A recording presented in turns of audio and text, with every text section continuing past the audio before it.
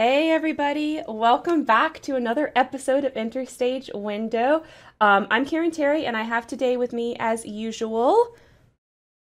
The omniscient voice from the background. I promise we will get this camera thing right, except for right now, I am in a random visit with my grandmother.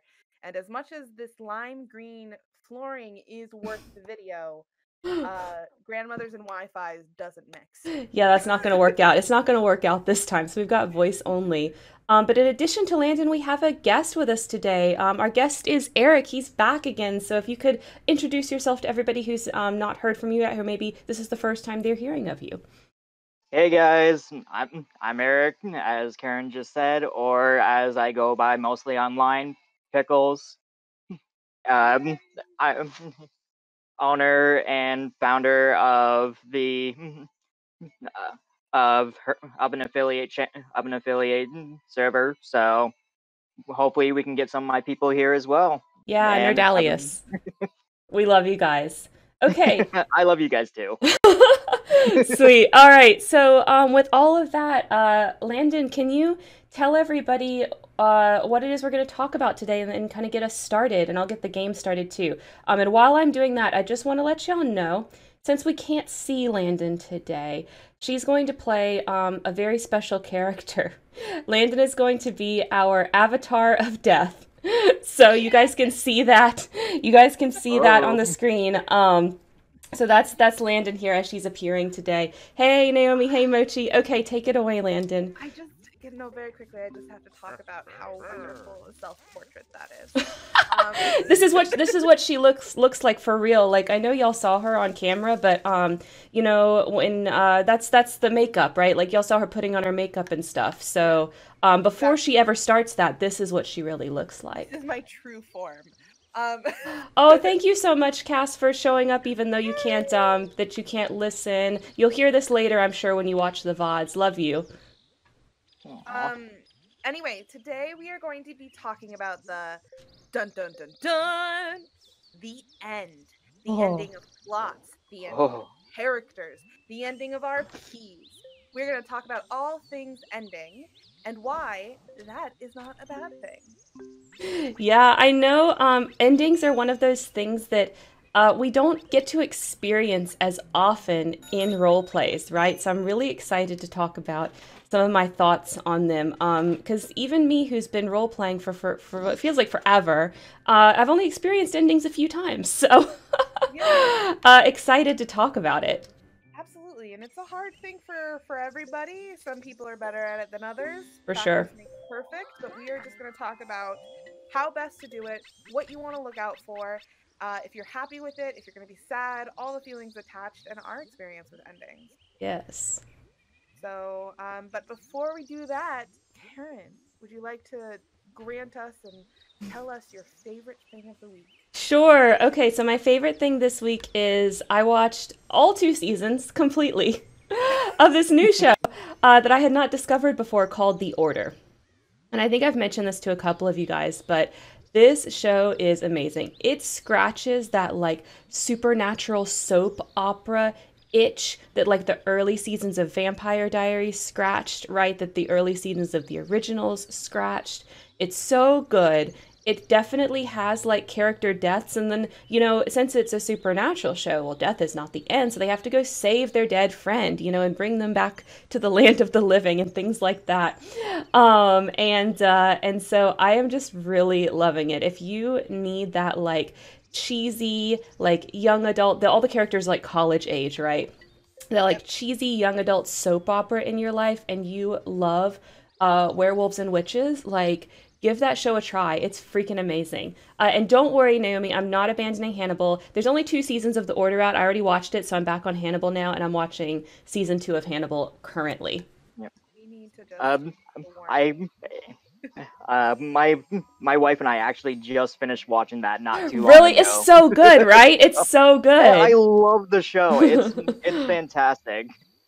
All right, that means I'm gonna have to get into it. If two people recommend it on the stream, that's the rule. So you'll have to watch it, and if you loved it, report back during a future favorite things segment. Absolutely. Well, it will Oh, be absolutely. Give in to that peer pressure. because it's a little those soap operas are always like a little mind numbing, which Yes. right now I need. So Mm-hmm. I will look into it. Yes, well, and also I'm if anyone in the chat, this is kind of off topic, but is looking for I'm looking for like Queen Gambit reviews because I've heard that it's good, but I also need to like know if I can get emotionally involved in it. So just shout out to anyone who's listening. Let me know if you guys like that show. Oh, I haven't tried it, but Netflix keeps putting it in my recommends. It really thinks I'll like it, but I haven't clicked it yet. So, okay, well, now I challenge you to click it after you finish Hannibal so that Okay. you can tell me whether or not it's worth it. Sounds good. All right, so that's my favorite thing. So do we want to, Eric, did you prepare a favorite thing? Well, actually, my favorite thing is going on today because as my as I progress with my FND and my recovery, I've actually been able to make it 4 days in a row for work. Oh my gosh, that's amazing. It's the first time I've been able to work 4 days in a row since I started my recovery, so I'm excited to start work after the stream, and I'm more than happy about that. Oh, that's That's so amazing. good. Oh, that's a great favorite thing. Yeah. I love that. I love that for you. I know that's something that you've been struggling with pretty much the whole time I've known you. That's something that you've talked about. So that is such good news. That is such good news. I love that. All right. So then Landon, your favorite thing, right? My favorite Thanks, thing. Naomi. My favorite thing is I love where you're like, Eric, did you prepare a favorite thing? Because in my head I was like, I never prepare a favorite thing. No, I'm gonna go with my favorite thing is okay, so I haven't done it yet, and I guess we're gonna go back to TV shows, but season 4 of The Crown comes out tomorrow, and I am so excited. Oh. It is probably one of my top 5 favorite shows. And it takes itself way too seriously, which I love. And I'm just here for it, so I'm very, very excited about that happening. Oh gosh, I love it. I love it.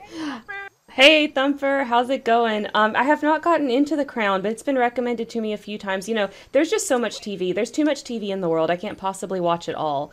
But I've heard it's good. It is. It's fantastic, and the acting is wonderful. Also, Matt Smith plays like Prince Philip, and we all know that I just love Matt Smith's face so much. Of course. I mean, he's definitely a fave for you. So yeah, that's a good one. Also, I want to throw out there, family should probably be my favorite thing. I'm currently with my family, so like, I guess I should put that out there. Oh yeah, well, probably. Them though, right? Yeah, my family is actually going to be coming for Thanksgiving, probably. That's the plan right now, right? There's still preparations because we're in the middle of a pandemic, but that's the plan at the moment. And so we are definitely going to have a show next week, but the week after is probably going to be a little bit of a break. So to prepare y'all for that, I'll be more specific next week for sure if that's happening or not. But that's where we are right now. Oh, no, definitely understand that. That's fine with me because that's my birthday. Oh, that's right. Oh my gosh. Okay, well Oh, that's awesome. we'll have to do something cute for in regards to your birthday then next week. I'll think about something. Actually, I've decided the entire month of November should be my birthday. So. I mean that I believe in birthday months. I believe in birthday months. Yeah. I mean, I'm so used to saying fiance. It's my wife now. My wife's birthday is on Christmas, so she just wants to celebrate all month for Yes. Wow. for her birthday. A Christmas birthday. Oh my gosh. Yeah. Oh, she loves it. Well, I mean, without getting into too much, but having a birthday around the holidays is always very difficult. And I understand all the people. I understand all the people who were born between like Thanksgiving and New Year's Day, how much that time of year can be like, oh man, everyone else is focused on everything else and not my birthday. Can't relate. I was a July baby, so. Yeah, You're special, she Karen. has she unfortunately for her, she's never been able to have a birthday party being a Christmas baby. So I Yeah. feel for her on that. So Yeah. Always I know a lot of my friends who have been born around Christmas, always the Christmas wrapping paper instead of the happy birthday wrapping paper. Oh yeah, that'd be true. Yeah. Or all of their we are birthday stuff is yeah Christmas. we save wrapping paper, birthday wrapping paper just for her because Oh, It's that's like a too thing funny. that we privileged people who do not who were not born around Christmas don't understand is the the hardness that it is to be born around that time of year. I really do feel bad for them. Landon, for real quick, I'm sure you're about to like change subject or something, but while you're doing that, can you check your Discord sound settings? You sound a little bit quieter than normal. Oh yeah, I wasn't streaming, but I was playing with some other people. Jane, you're here. I think this is the first stream that you have come to. So happy to have you here. Welcome, welcome. Hi, You have not Jane, missed welcome. anything. You have not missed anything yet. The first 15 minutes of the stream, for since you don't know, we kind of just spend dicking around and just babbling about randomness while you guys kind of get into the stream. Karen, can you hear me better? Yes. Oh, that sounds much more normal for you. Thank you very much. Okay, we're good then. But yes, Soggy, Jane is here. I'm so excited. Now I'm all nervous and blushing, and it's wonderful. No, it's just another RPer I want to make my wife. I want to make so many people my wife. Are you gonna have time for all these wives, Landon? Yeah, I mean, this is such a commitment. I don't have time for myself, let alone these wives. Which is why I have many, and they can get many other wives too. It's fine. Oh gosh. All right. We're all poly here. It's fine. Yeah, let's just go for it. Also, my love and affection is simply from afar and not up close at all. So, where it's safe. Yeah, I'm just gonna love you silently and from afar and on a stream in which you can't reply. It's cool, guys. It's cool. Oh God. All right, shall we get into the topic? Yes. Go ahead and get us started. How are we gonna start today? Well, I think that the only place we can start is at the end. Oh. Dun, dun, dun. No, let's start like where we're at, right? Let's start with how to end an RP. Okay. Because I think that is something that is relevant to all of us right now. With for those of you on the stream who aren't a part of Atlantis is wrapping up very, very quickly, and it is coming to an end. And so let's focus on how best to do that. Let's talk about it. Yeah, so at this point in our roleplay careers, we have ended lots of role plays. Some of them end more successfully than others. I feel like our most successful one was probably Magic Reborn. That's the first time our group has actually like set an ending and then actually freaking wrote it, you know? Yeah. And that's not happening with Atlantis clearly, which we'll get into that. But one of the things that you always have to do when you're ending a group role play is give people plenty of time to actually write the endings before you just close things. I think that's a better way to do it because then you're allowing your players to take ownership of that ending happening, or if they decide like, I don't feel like it, right? So I think that's like my number one like first thing that I want to say is give people time to write endings if they so choose. Yes, and that comes from a place of experience because we've done both. Yes. Like, we've done the hey. Oh, thank you so much for following, Jane. Aww.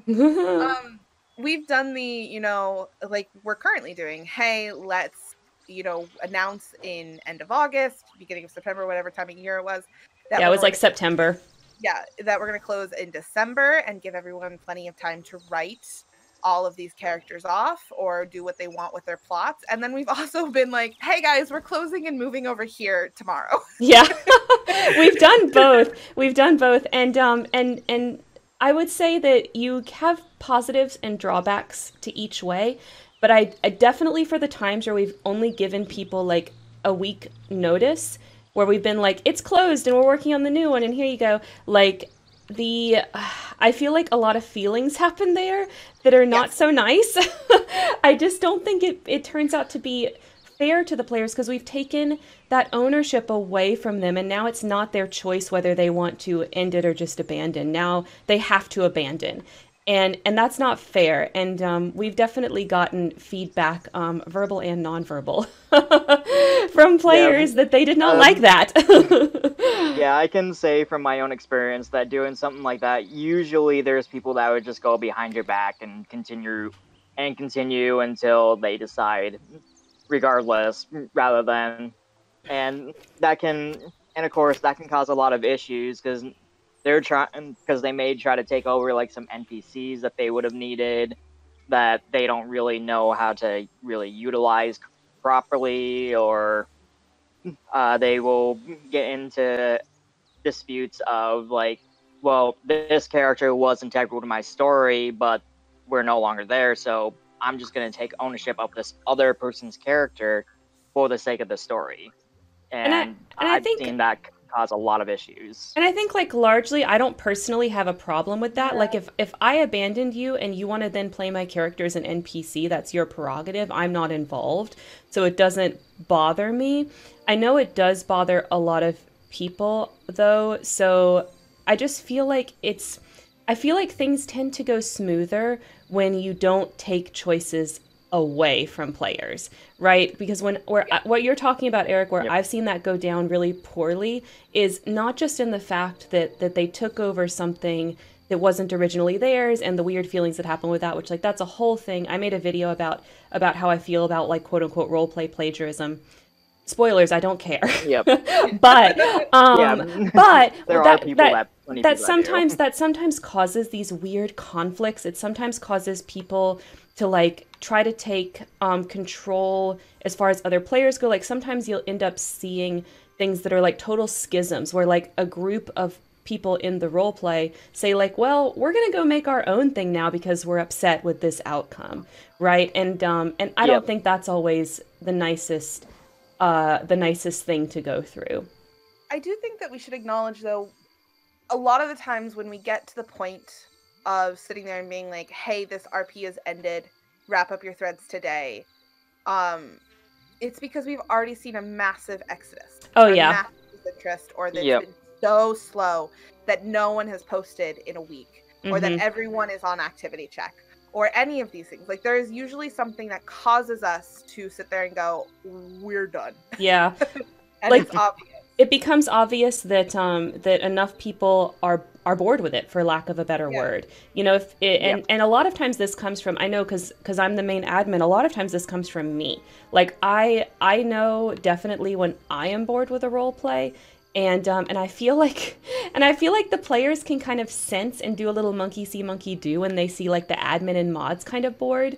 They start to basically feel that as well. Like, Yeah. I think us as humans, we are very empathetic creatures. I think we sense things in others regardless of whether we voice them, even online. We get used to certain behavior patterns, and when those behavior patterns change even ever so slightly, we key into that like really quickly and immediately. And I think this is a place where we see it really often in role play. When someone is bored, you instantly know, regardless of whether they've told you, regardless of whether they've tried to hide it, like, you know. You know, it is obvious. I mean, absolutely.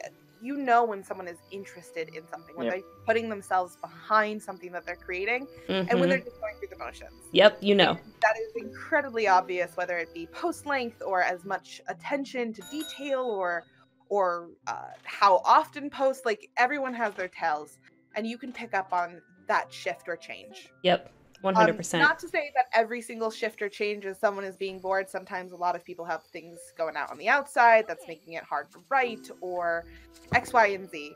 But you can tell when there is something off. We are all intelligent creatures who can do that. Yeah, absolutely. I Yep. also, so I think that, but sorry, Pickles, did you have something to add to that? No, I was just agreeing. Okay. I just don't want to cut you off. I think also something that adds to this whole situation in situations that we've just decided to close an RP this week is because we've been in denial about the fact that the RP is closing. Oh my god, I've been in hardcore denial before. I've done that so much before where it's clearly I don't care anymore, most of the players don't care anymore, but for some reason I have decided that like an ending hurts and I'm not going to do it. Like I think that this was most obvious in our first RP, and then we discovered that we'll actually stick around each other and like go from RP to RP. Oh hell yeah, that was the scariest closure of all of them, the first one. And we put it off for months. Oh my god. As someone who was most hurt, like not most hurt, I can't speak for everybody else, but I was really, really hurt. I would say you were most visibly hurt. Put it that way. Yes. I was also very young and really immature, but that's another thing. I was just always hurt. It's fine. But yes, no, I think that because we put it off for so long, and then it was this all of a sudden one of us had to like voice this truth that we all were in such denial about. Yeah. And there was this trepidation of, are things going to continue? Is this the end of us as a group, as an RP? If this is what's holding us together, is there going to be anything else? There was so much attached to that I think that when you're in a game for so long, you can't help but be attached to all of those things. That you have to trust that you will either find a new group and find a new jive, or that you can create something just as good the next time. Yeah. Which we ended up doing. And I think that role play was such a test of us figuring out if we were like more of a fandom where we're just here because we all happen to like role playing, or if we were legitimately a community. And it turned out, well, blessedly, we were actually a community and we liked each other as people. It took a little bit of growth, and and if you were around, oh Jane, if you were around for that time, you would, or had heard our story of how we began and where we came from, you would know that like there was some growth in between that group RP and the next group RP. Oh yeah. It took a little while to get there, but then we realized that, hey, no, these relationships that we're building are real, and that we want to continue to write with each other in one shape, way, or form. And I think that when you have a mod team and you are making the decision to close an RP, that is weighing down on you. This ending, it's not just ending the story, it's ending possibly or opening up to an ending of relationships that you've been building. Mm-hmm. And that's scary. So I understand why there is this denial, or not wanting to close, or wanting to like revamp and restart, which in our experience hasn't worked very well. We're not good at that. I'm sure some groups must be, because I see them doing it, but we are god awful at it. No, I mean, and we get to a point where we're like, okay, let's be done. And yeah, like Eric, I don't know. You come from like a similar background where you have a group that you tend to role play with. I know, but it's a different group. So like, what's been your experience like as far as that goes? Generally speaking, we either do a lot of small role plays that which kind of keeps us in a ones and twos, or we will really open up to a huge community of people that can come in. And most of the time we actually find that we really have a lot more in common than we initially thought, or we actually really do enjoy the community. So mostly for us, oftentimes it's more us there for the community rather than the actual role play. Mm-hmm. We can go months, if not years, without role playing together, but we will still be on the same servers, talking, having fun. One person in particular on my own server, she goes by Lynn. She is honestly somebody that I cannot stand in terms of some of the things that she does, but as a role player and as a friend, she's fantastic. I love her to death for that. I have a love-hate relationship with her. She knows it. We both know it, but that's our experience. Is role play might end, and it can and usually for us, it ends just rather abruptly. None of us like to admit that the end is here, so things just tend to abruptly end.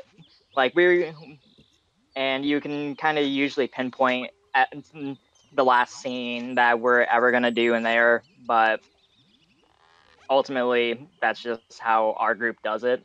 Mm-hmm. I mean, so we've never actually truly had a proper ending to something. I think there's only been like 3 role plays I've ever been a part of in my 15 plus years of role playing. It's weird to think, but yeah, that's how long I've been role playing. Holy crap. Long But time. yeah, and one of them, and most of those were actually done with my former co-owner, who actually just recently came back to the nerd, Razarin. He and I have done a lot of role plays together, and most of our role plays just end because one of us just is no longer feeling it. So so for the 2 of us, we will usually revamp the story or just start over with different characters as the mains and stuff like that. And that's because we've created a lot of settings that we just personally have latched onto. Mm-hmm. And that's kind of been our experience with that, is having that community there while still having these worlds that we become really attached to, that we just keep bringing upon itself. Yeah. Yeah. Jane, I see your question in there. I don't let me forget. I want to circle back to that at the end because I want to focus on like the endings right now. But I do think it would be nice to answer that at the very end when we kind of after we've talked all about endings. Let's talk about okay. Well, now that you've ended, it's time to start the new one.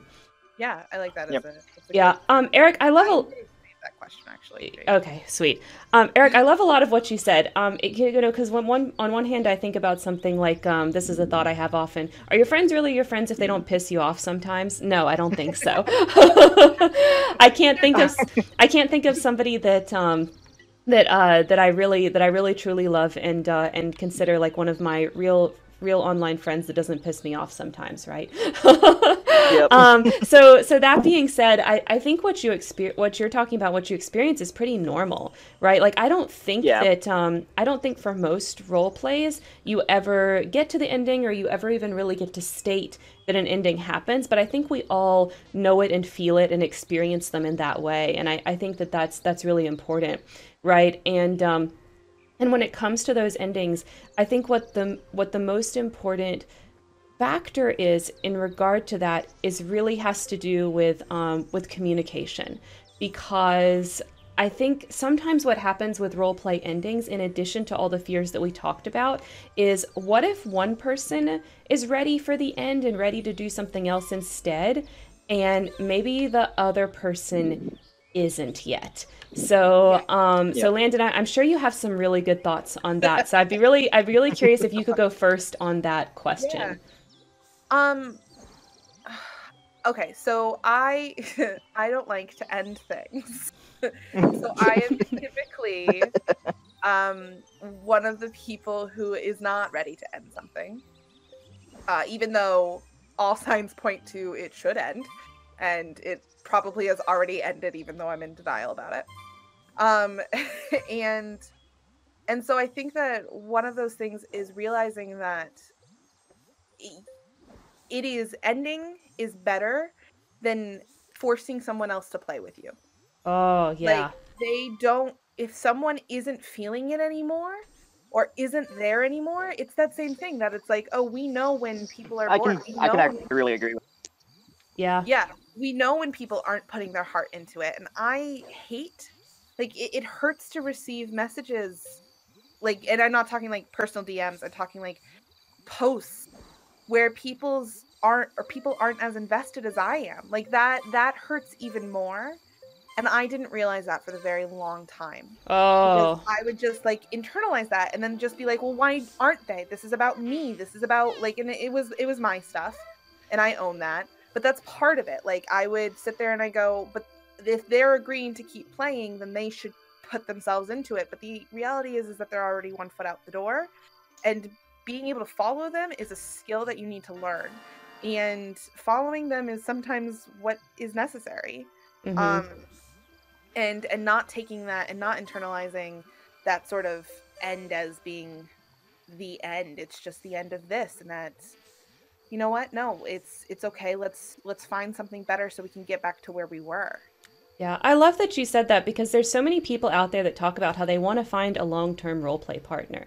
But what does that even mean? And I think what part of what it means that you just stumbled on really is that it means having that ending and beginning skill. Like that Yeah. skill to end things effectively and then go start a new one, you know? Yep. And there is, like you were saying, there's open communication. So if I really sit there and I go, okay, I understand, I get it that you're done with this or whatever, but can we finish this thread? Can we finish this? Or could we talk about and plot out where this would have gone? Mhm. Like I need, because I'm not good at the sudden end or whatever. Mhm. So having that communication and being able to advocate to myself in that relationship and be like, hey, I understand that we can't do this anymore, that we're not ending, but let's figure out where it would have gone. Mhm. Um, let's play that, so at least then I can feel that sense of closure that I personally need in order to close the book on this character. Yeah, and that's such a much easier conversation to just have that conversation than to try to get them to role play it out with you, you know? Absolutely. And Yeah. most people totally do that. Yeah. I also find myself with with a certain people that I don't need to do that anymore too, because I recognize that this story is not the last story. Mhm. And also this story and version of the character is not going to be the last version of the character I play with that character. So Oh. sometimes some of those characters can have loose-ended strings, and I'm perfectly okay with it. So it's kind of like it takes you a little bit longer to build up that trust is kind of what I'm hearing, right? Well, I mean, you don't have to shout out my trust issues right now. But I think that's super common, right? I think that's what a No, lot it of role players are experiencing is they have not absolutely. spent the time building up that trust. And so then, they hear advice like this and they're like, "Well, I'm not so sure that's going to work for me." And it's like, the answer is, "Well, you just got to be patient." You do, and it is, unfortunately, it's part of that. You gotta wait until you find that partner or that community that fits Yep. you, and I know it sucks, especially when you haven't found it, to be like, oh my god, where is my person? But the reality is that a lot of these relationships and friendships start with having the ability to have these conversations, Yep. do Yep. that, and bowing out when you need to bow out instead of forcing yourself to play with someone, or play a plot that you're no longer invested in. Mhm. Like, all of this is how you build a stronger friendship and a stronger connection to write with someone. Yeah, I love that. That was so So good. I don't even have a follow-up. I don't even have follow-up I comments on that question. It was so no that. good. I'm just all knowing. I think, though, however, to kind of continue on that on the group scale, um when you are ending a group RP, you have to recognize that people are going to handle that differently. Mhm. So some people might be perfectly okay with stopping. Yeah. And it's a lot harder to have those conversations, I think, when it's on a group scale. If you're the person who's like, no, I want to RP all these threads out, and all of a sudden everyone around you has stopped Yeah, doing it. everybody's like, I'm good. I don't need it. And you're like, And I think that having those conversations is a lot harder and it takes a lot more work. And because you're having to have those conversations with several different people. Yeah, because you have to have it over and over and over, over and over and over, and it does get exhausting. And it's not necessarily as satisfying, right? Yeah. Because it does kind of feel like sometimes when it's like, let's have a conversation about where this would have gone so I can get to a place of closure. That isn't like getting the full meal, it's getting a taste of the meal. But the more taste you have of the meal, the more you're like, I wish I had the full meal. Oh, just kind of like an appetizer. Yeah, it's tease. But it sends you to a good place, like a place where you're like, I'm good. But when you're having that over and over and over again, it can feel like you're still hungry for more. Mm, Um, and so that's something that you have to recognize. And as a mod, I think it's also very much because you spent so much time building this world and also playing in this world, to watch people just abandon it can be a little difficult. better late I than never, Lar. yeah. Sorry, I go can ahead. actually. Yep, I can actually completely relate to that because I mean, having created two worlds now, two massive worlds, one continent size, one that spans 3 continents, and 2 continent-sized islands that I put so much time and effort in. And then when endings come and or if people drop out, it does kind of hurt me because it's like I put a lot of this time and effort in.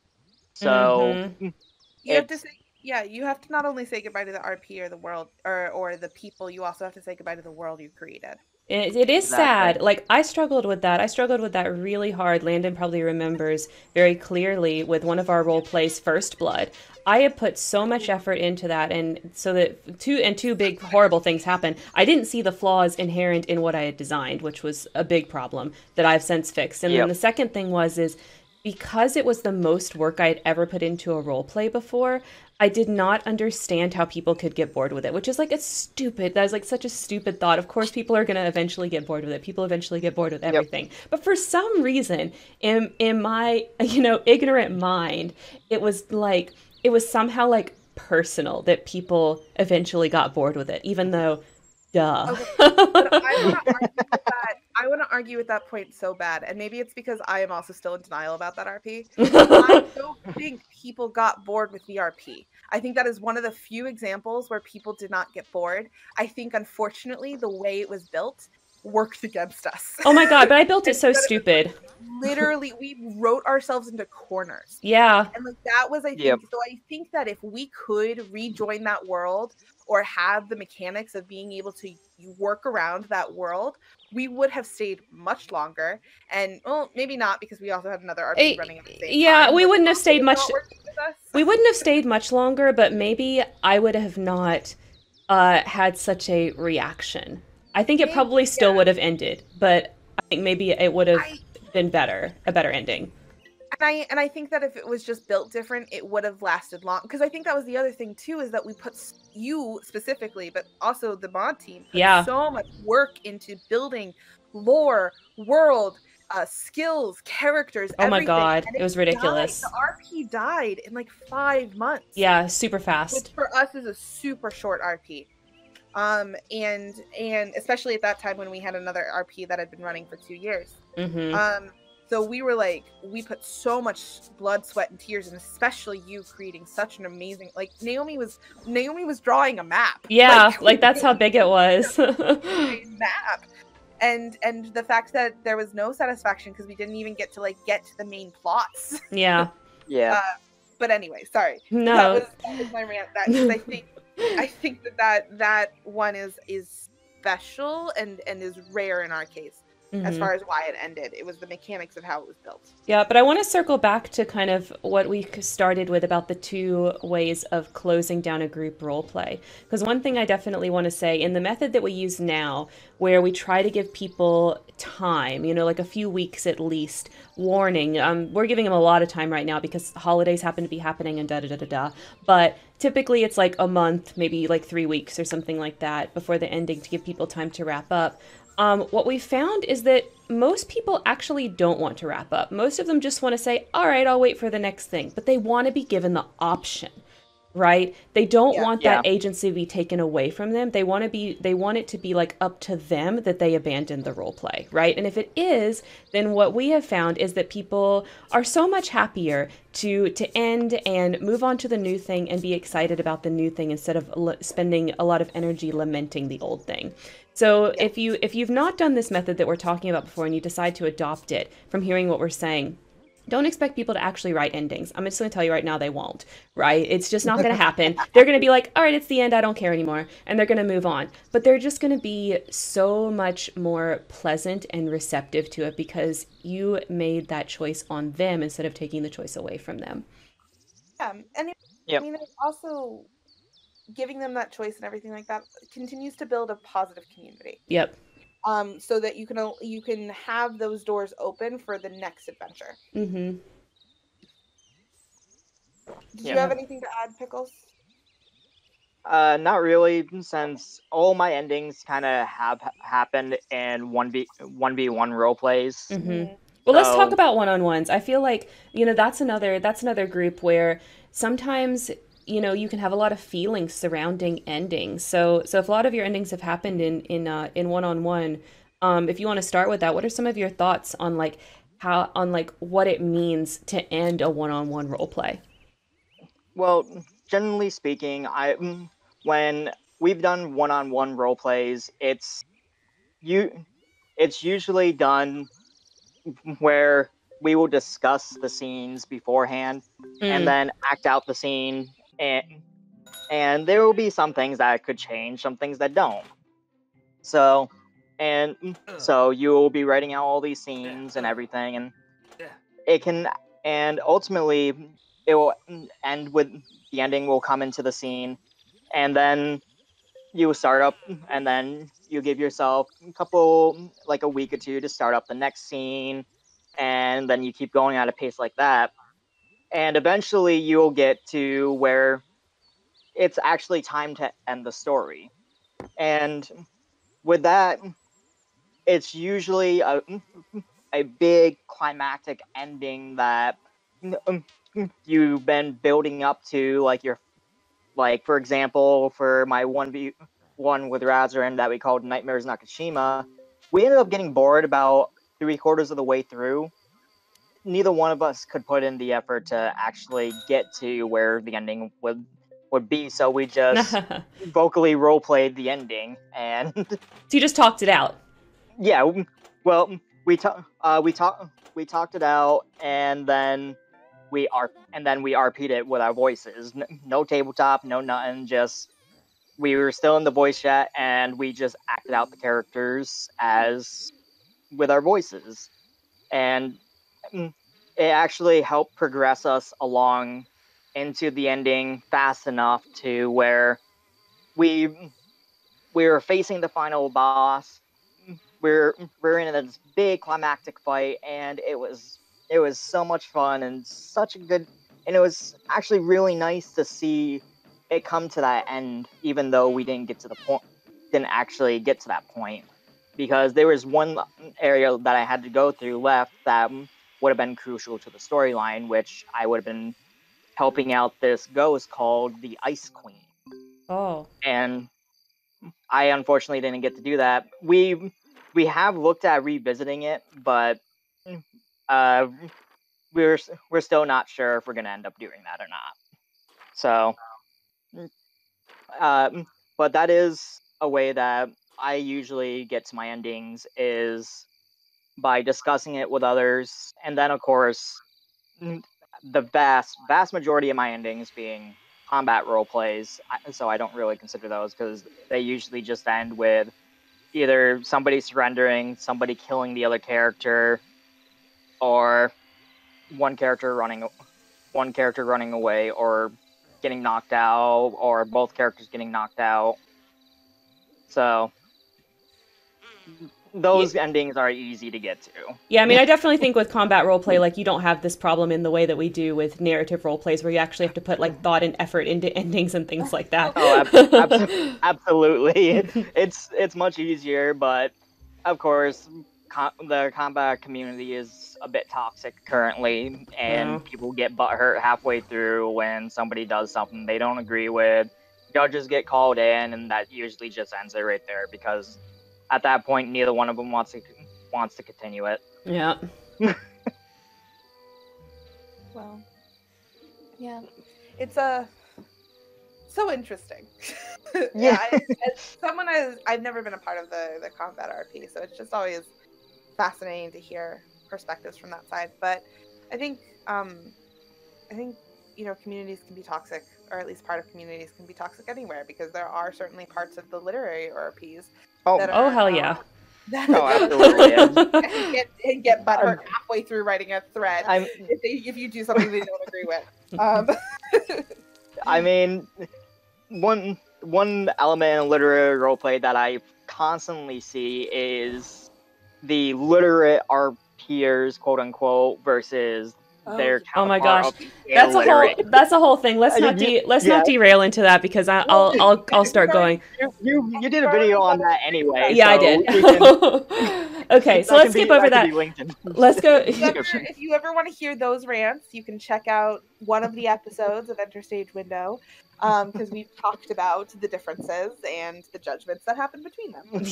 Yeah, we did, and I have a spare room episode on that too. So there's multiple pieces of content on the channel. Yeah. But going back to let's go back to endings. Go ahead, Landon. Yeah, no, like, and let's actually, I think this is a good segue because let's talk about how to end a certain plot or a thread. Like, let's step away from endings, the totality of ending a complete arc, and let's just talk about the minor endings, the endings that happen every single thread. Yeah. How do you do that? How do you do a good ending when it comes to part of your writing cycle? Yeah. So I kind of All right. there's kind of like two ways to end a role play thread, right? And so I'm just talking about a specific scene, a specific thread. I'm not talking about like the whole plot, right? So either both of you kind of get bored with that thread and you end it, which we've, talked about the feelings in regard to that, or you actually plan an ending. Like I feel like those are the two main things and at least I've been successful with. Or, Go yeah, ahead. or when. Sorry, I also want to add. I think there's a third ending of finding out when to end it. When is it Oh. impactful for a thread to end, especially in high intense scenes? Mhm.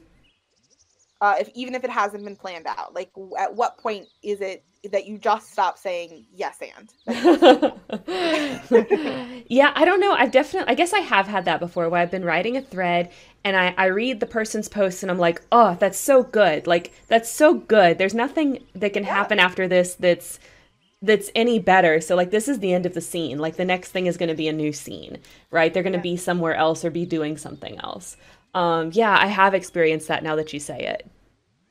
Eric, you had a particular like when we talked about what we wanted to talk about, you came out right off the bat and batted hard for cliffhangers. Oh, Yeah. absolutely. I absolutely love cliffhangers, and this is actually something that I love utilizing as the GM Oh. because uh and it's something that you can do as a player as well, but and that has a lot to go into with the discussion aspects, but as the GM, you can actually have two of these characters role playing something and then come in and be like, and if you plan it out correctly, you can actually cut them off and letting them know beforehand, cutting them off so that way you can actually be like, okay, we're gonna make this a cliffhanger ending.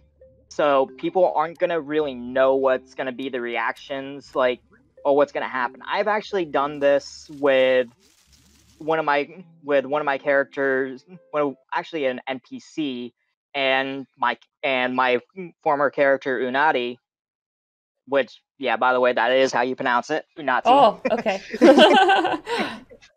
I've heard many pronunciations for it, but you will, but his brother in the scene, he and his brother are sitting there fighting his resurrected father.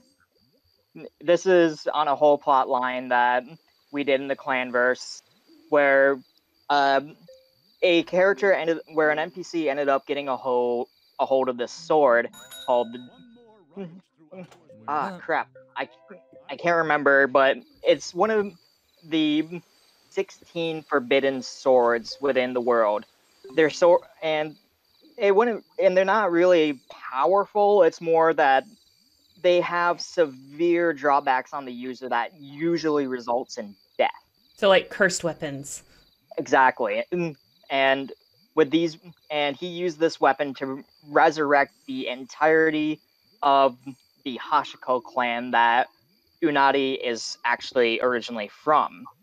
He and within this world, uh, his son Ilias mind controlled some of the old clansmen to actually join Unadi's side because there was going to be a civil war going on. Towards the end, within the ending, you actually had Unadi, his brother, fighting his his real father. Because long story short, Unadi got adopted.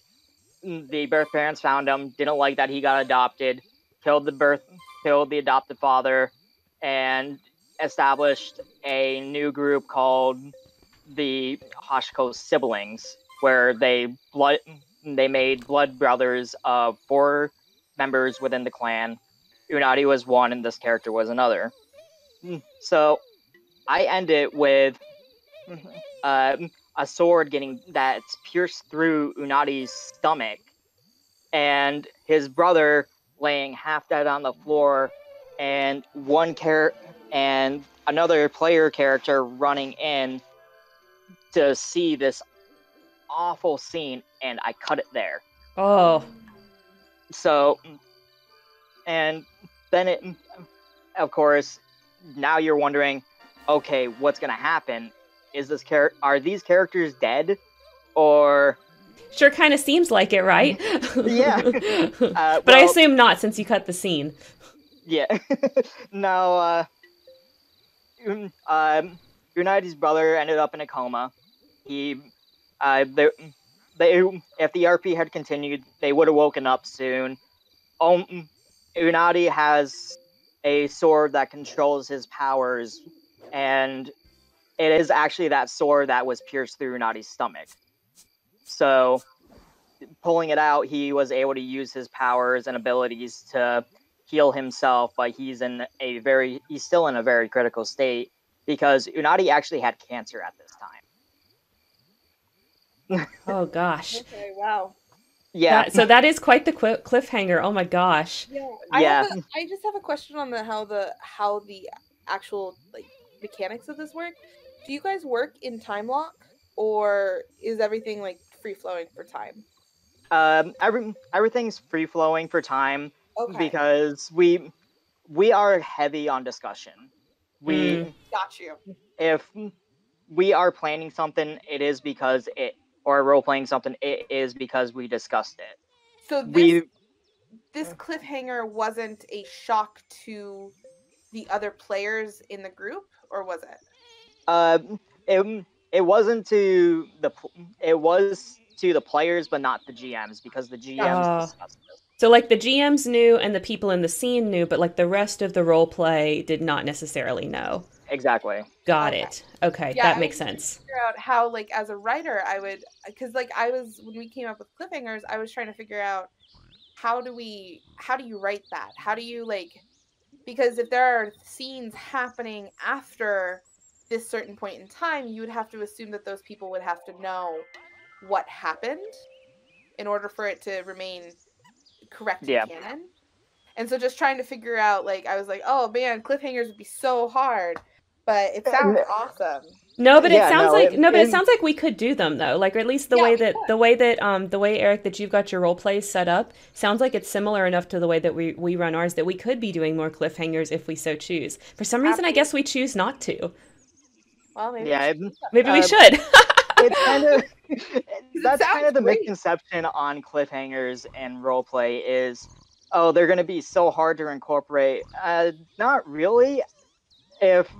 Because if it's a 1x1 or 1v1 roleplay and you're ending off on a cliffhanger, you're doing it for the suspense of the reader in that case. Yes.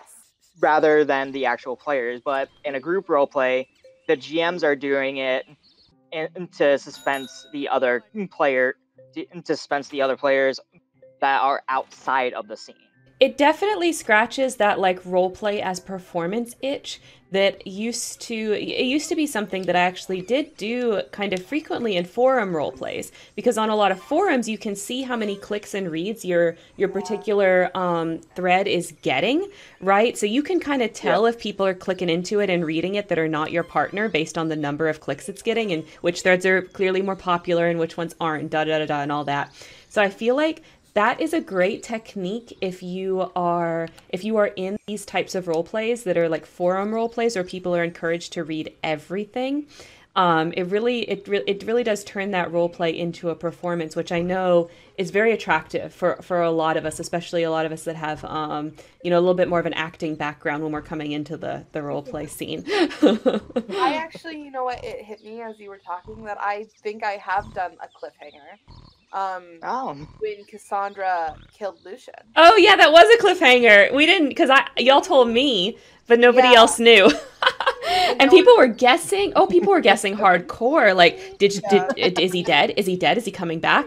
And like, there was legit conversation of like people, betting. Like, no, he's coming back. I know it. Or people were like, nope, they wouldn't have done that. He's dead. Like, there was camps. Yeah. And like we had to explain like from exhibition or like from us talking about it that Cassandra, like I didn't have Cassandra like arrested or anything like that. I literally just have her scream, and like that was the end. So yeah, I guess we kind of I've done it, but I didn't even think of it as No, but it was because that when she came back, it was like she had been arrested. We didn't way. Yeah. role play out the arrest. No, I didn't. Yeah, I didn't role play out any of that. She was already in jail, and it ended on that scream, which is a cliffhanger. So Yep. I guess we're already doing it naturally. Didn't even know. Didn't even know. Wow, awesome. Sweet. No, but I love this. This is kind of like giving me a whole new way to think about that type of ending because I wasn't really thinking about it consciously either. You know what I mean? Yeah, yeah. I That think, and I think there's a what reason they're my favorites. and I think what you said, Karen, is that it's really important to keep in mind that it is almost performative. You have to. You're hoping that other people will be reading that. Yeah, because if they're not, what's the There will be point? a reaction. So Hmm. Yeah, yeah, if it's a one-on-one, you're not gonna end in a cliffhanger. I mean, you could, I guess, for the literary want, but it's not gonna have as much of an impact as if you have other people who aren't in on it. Yeah. yeah. That's why I said for one. That's why I'm going back for 1v1 cliffhangers. It is very important that you have the readers. Yeah. Otherwise, there really isn't a point. It is actually a good way to show your literary talent I mean, it's still and to get practice, more right? readers. Yeah, but generally speaking, unless you're actually getting in those readers, I wouldn't recommend keep doing them. Personally, when I was on still doing forum role playing, I by the end of my career, I think I had like 16, 17 readers per thread usually. So Yeah. Yeah. And I can kind of relate to that. Very like in regards to forum role play, that was definitely the case. The only other time I can remember that I ever had readers was on my Haley Marshall blog on Tumblr. For some reason, people really keyed into that blog, that particular indie blog, and I had actual readers that didn't role play with me. That's the only other time I can really think of it outside of groups. Well, like, and I also we've been a part of, like you were saying that there are you can tell that there are more popular threads and there Oh are less yeah. popular ships and there are more popular writers and stuff like that, and we've been on our fair share of being the popular Yeah, ship. sometimes our characters are the popular ones and sometimes they're not, right? We've Absolutely, had probably absolutely. the gamut of experiences within our role plays. But there are certainly, especially when we talk about like original Rab and Abby, Oh like my we've God. had the entire RP waiting with bated breath sometimes. They were so their original incarnation was like ridiculous. Yes. So I think that like RP, I love that. I think that cliffhangers are definitely something that if you want especially if you want a quick and dirty ending, or an impactful ending even, that you are that you're willing to leave it hanging and not play out the entire scene of emotion, I think can be a really useful tool, Mhm. especially to engage other people's interest. Mhm. For yeah, sure. Um, yeah, so I think that that's a great one. Do we want to talk about other kinds of endings? Yeah, because I think we have a good segue in there, right? Because if we think about the way that a cliffhanger is like a very short and quick emotional impact, because there's that sense of unknowingness. When it comes to endings where you actually are writing out that full ending, I think where you choose to end it or the place you choose to end it, the most important thing to consider is, does this have the emotional impact that I want it to have at the end of the scene? Yes. yeah, And Um, which I think is a really hard balance. Yeah. Yeah, it honestly is. Because we've all been part of those scenes where it's like, this should have ended six Yeah.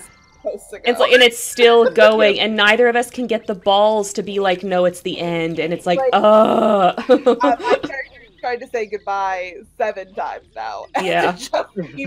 It ends up turning into that conversation at the store where you see someone from work or whatever, and you're like, "Oh, hi, how's it going?" Yeah, and you're like, You start okay, I'm talking, going. and, yeah, hi, Gotta go now. and but they're just still like, blah, blah, blah, blah, blah, blah.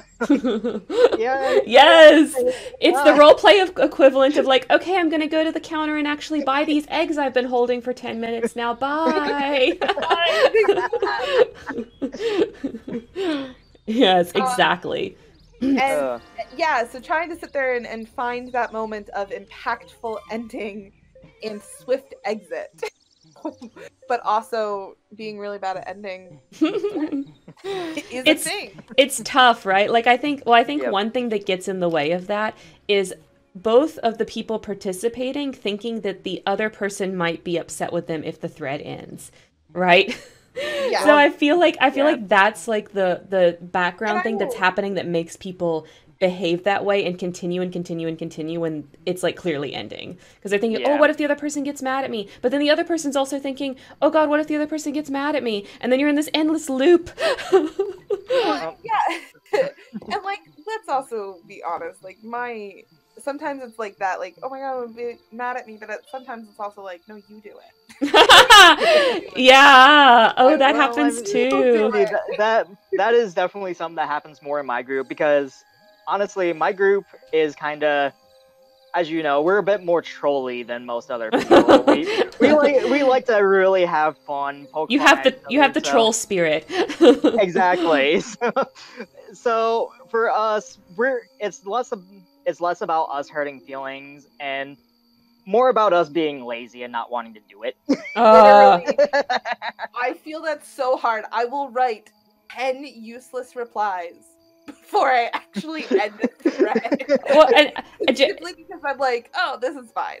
Jane, I love that you found the hurt feelings relatable, because that's where I feel like I tend to fall. But I know what y'all mean with saying like I don't want to do the ending, because the truth is it's the same reason that people don't want to do starters. They're actually kind of work. You have to figure out how to tie everything together in a way that feels like emotionally impactful, that the scene meant something, that the scene did something to the characters or to the plot or to the world or whatever. And sometimes in role play, where we're doing a lot of emergent storytelling, sometimes the truth is there is a useless thread that doesn't mean anything. You know, it's not a book where we've carefully planned it and edited it and da-da-da-da-da. Like, some threads are completely pointless and we probably did waste our time and shouldn't have done them. You know, so it's pressure. Yeah, it's true. Yeah.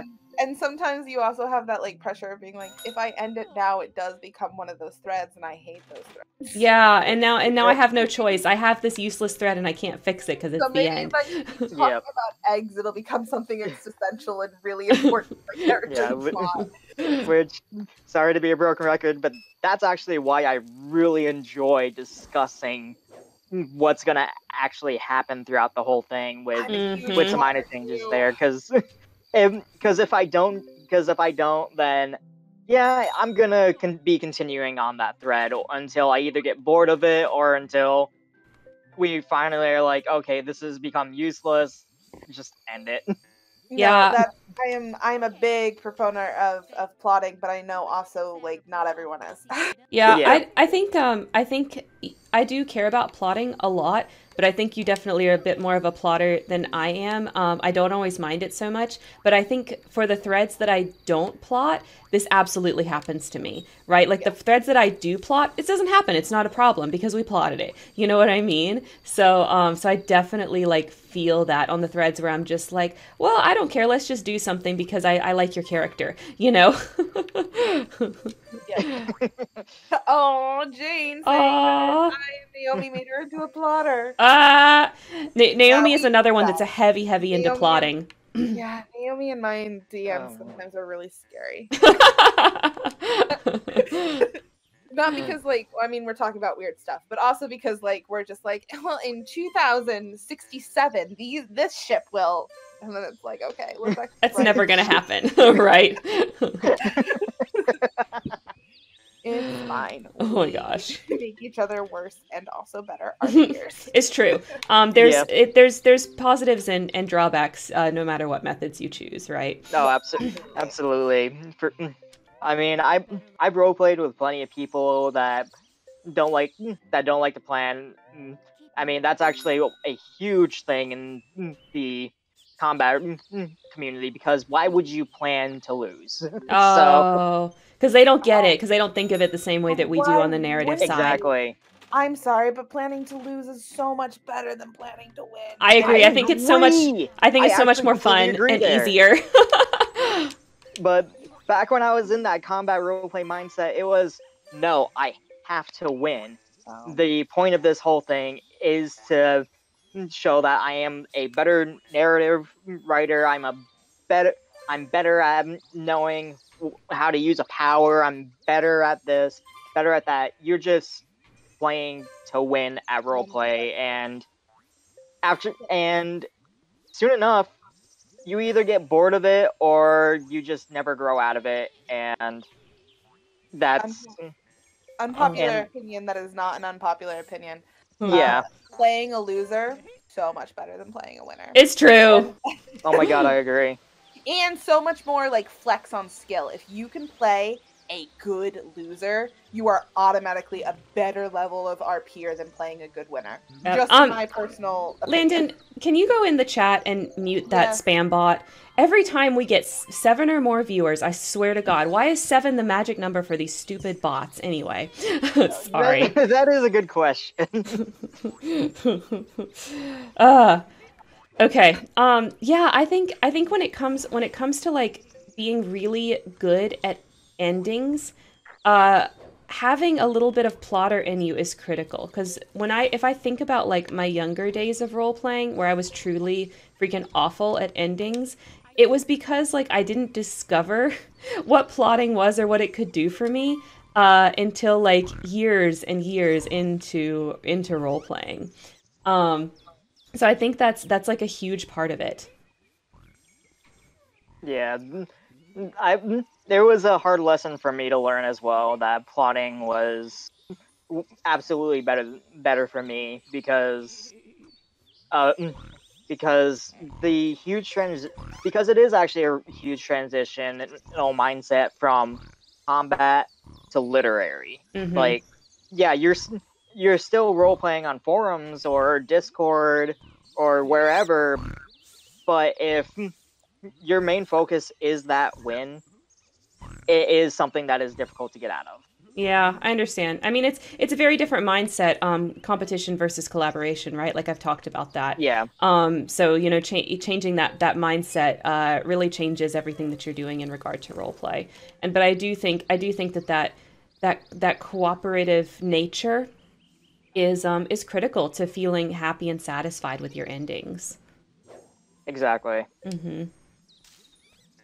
Okay, so I'm just taking a quick peek at the notes. Landon, are you back with us, or did you figure out how to take care of that bot? I did not figure out how to take care of that bot. There should be. Kendra knows how to do it. Oh my gosh. She knows how to do it. I'll have to. Better mod than I am. She's not. She's not. Y'all are both great mods. You have different skills. But they didn't say anything else, so okay, whatever. It's fine. They're just gonna come back anyway. Oh, he found it. Oh, thank you. Okay. Okay.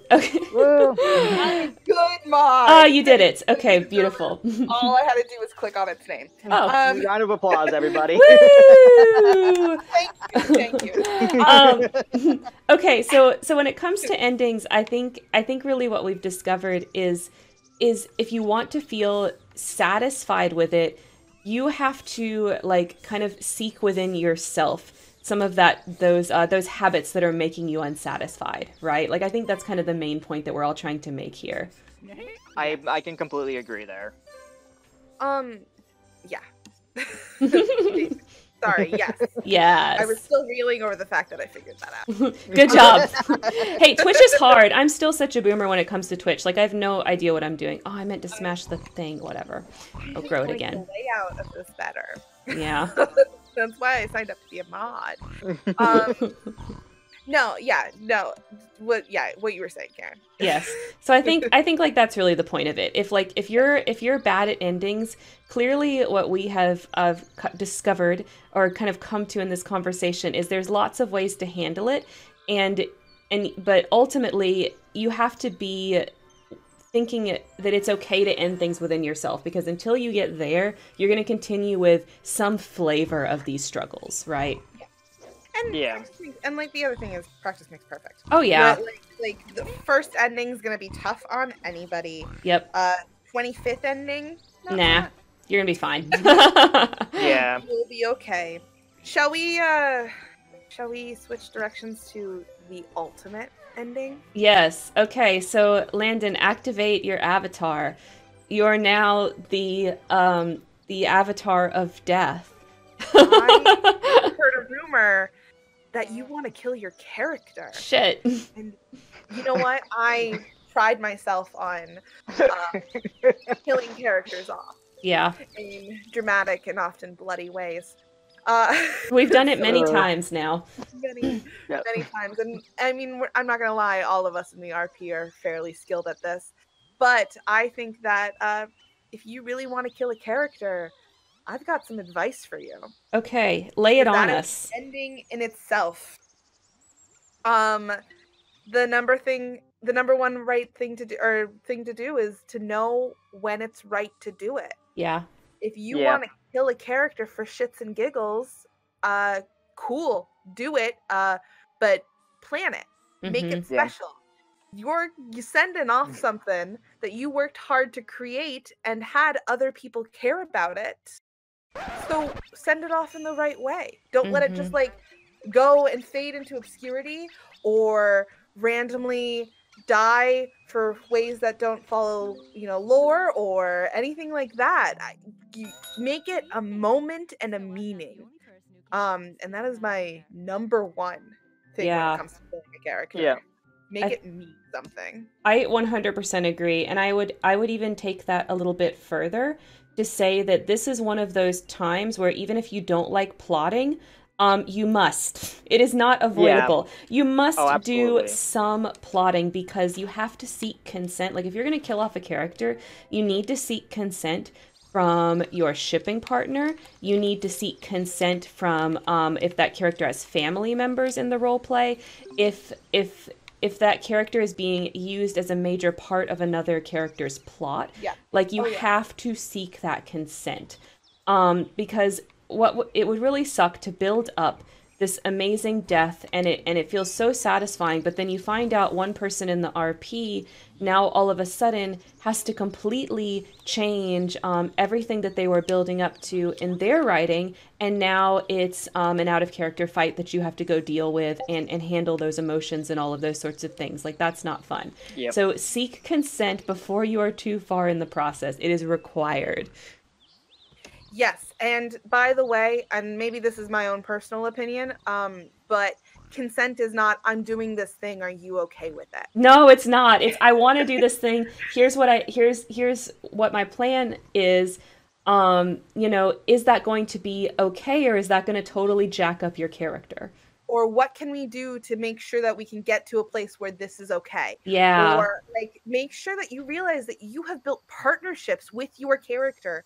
If it's ships or family relationships or anything, you have built these partnerships and you can fuck it up by killing your character off. Yep. And you gotta be really conscious of that. Yeah.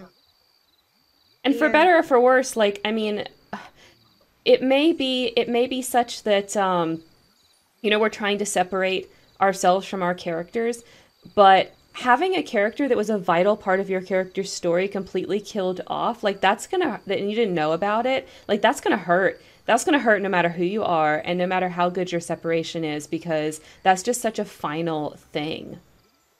Yeah.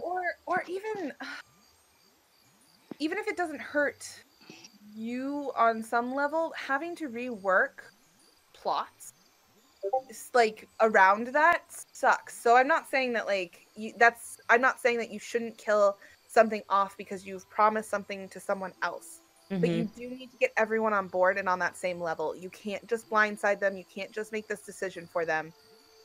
You gotta work in those partnerships. Yeah, you have to work on it. And you should still try to be able to get what you want, right? Like, don't let someone control your character, right? So, like, I'm not Yeah. saying that, like, you should let your shipping partner tell you, no, you're not allowed to kill off your character, right? But you should be open to the conversation of maybe you don't get to kill your character quite yet. Maybe you have to fulfill Yeah. certain narrative obligations before that. And that Maybe the specific way you want to kill off your character is not appropriate, and you need to do something a slightly different way, right? So, mhm. like, I'm not saying abandon control of the narrative you want to write, but you have to have that conversation in partnership. Yeah, and I mean I'm under the personal like we kind of just said, under the personal belief that killing a character shouldn't just be a whim.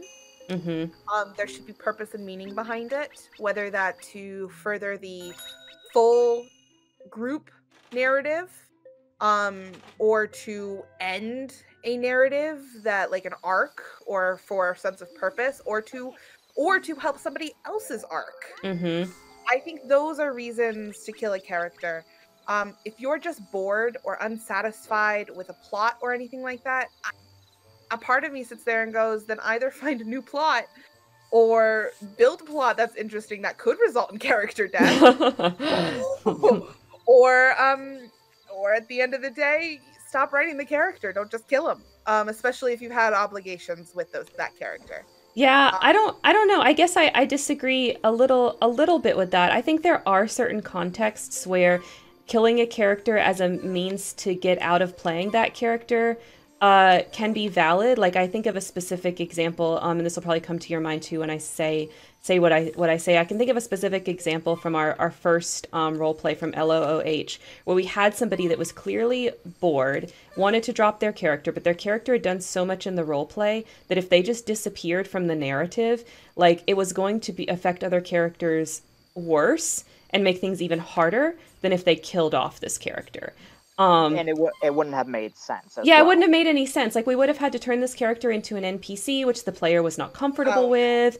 And so, like, I think there are instances where killing off a character to get out of a plot is valid, but again, you have to But seek that's not a consent.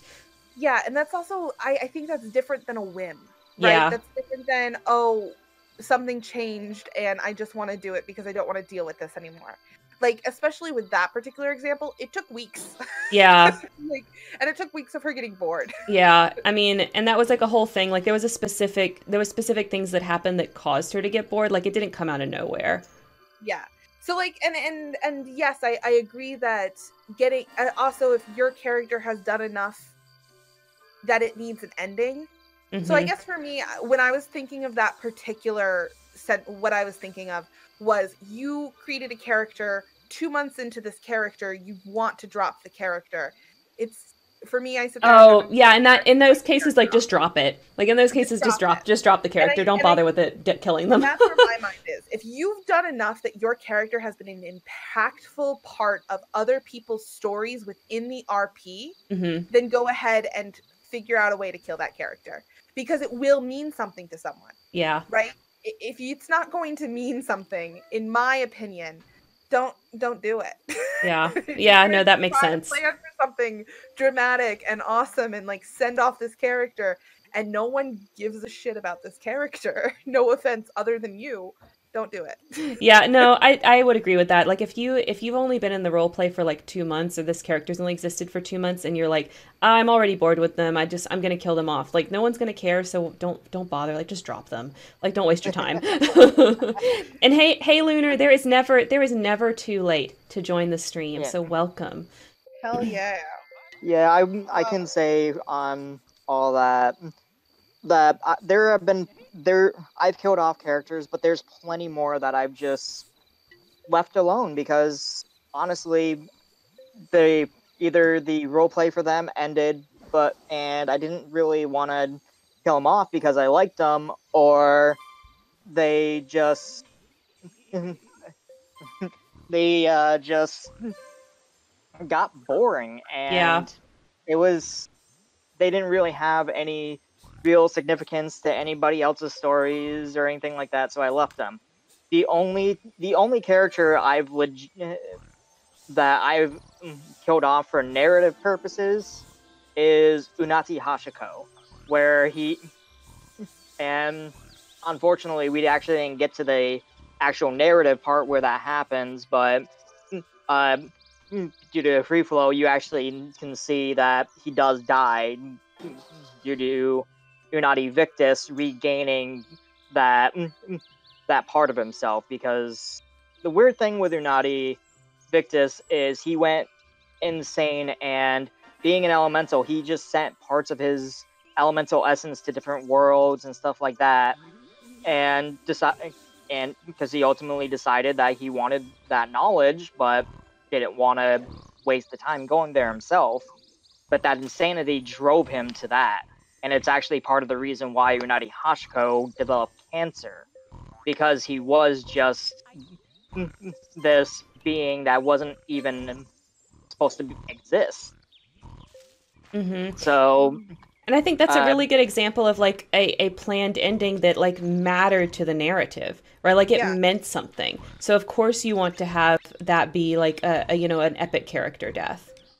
yeah, because what was gonna happen is in that world, Unadi and his brother would have came out of his coma still pretty weak.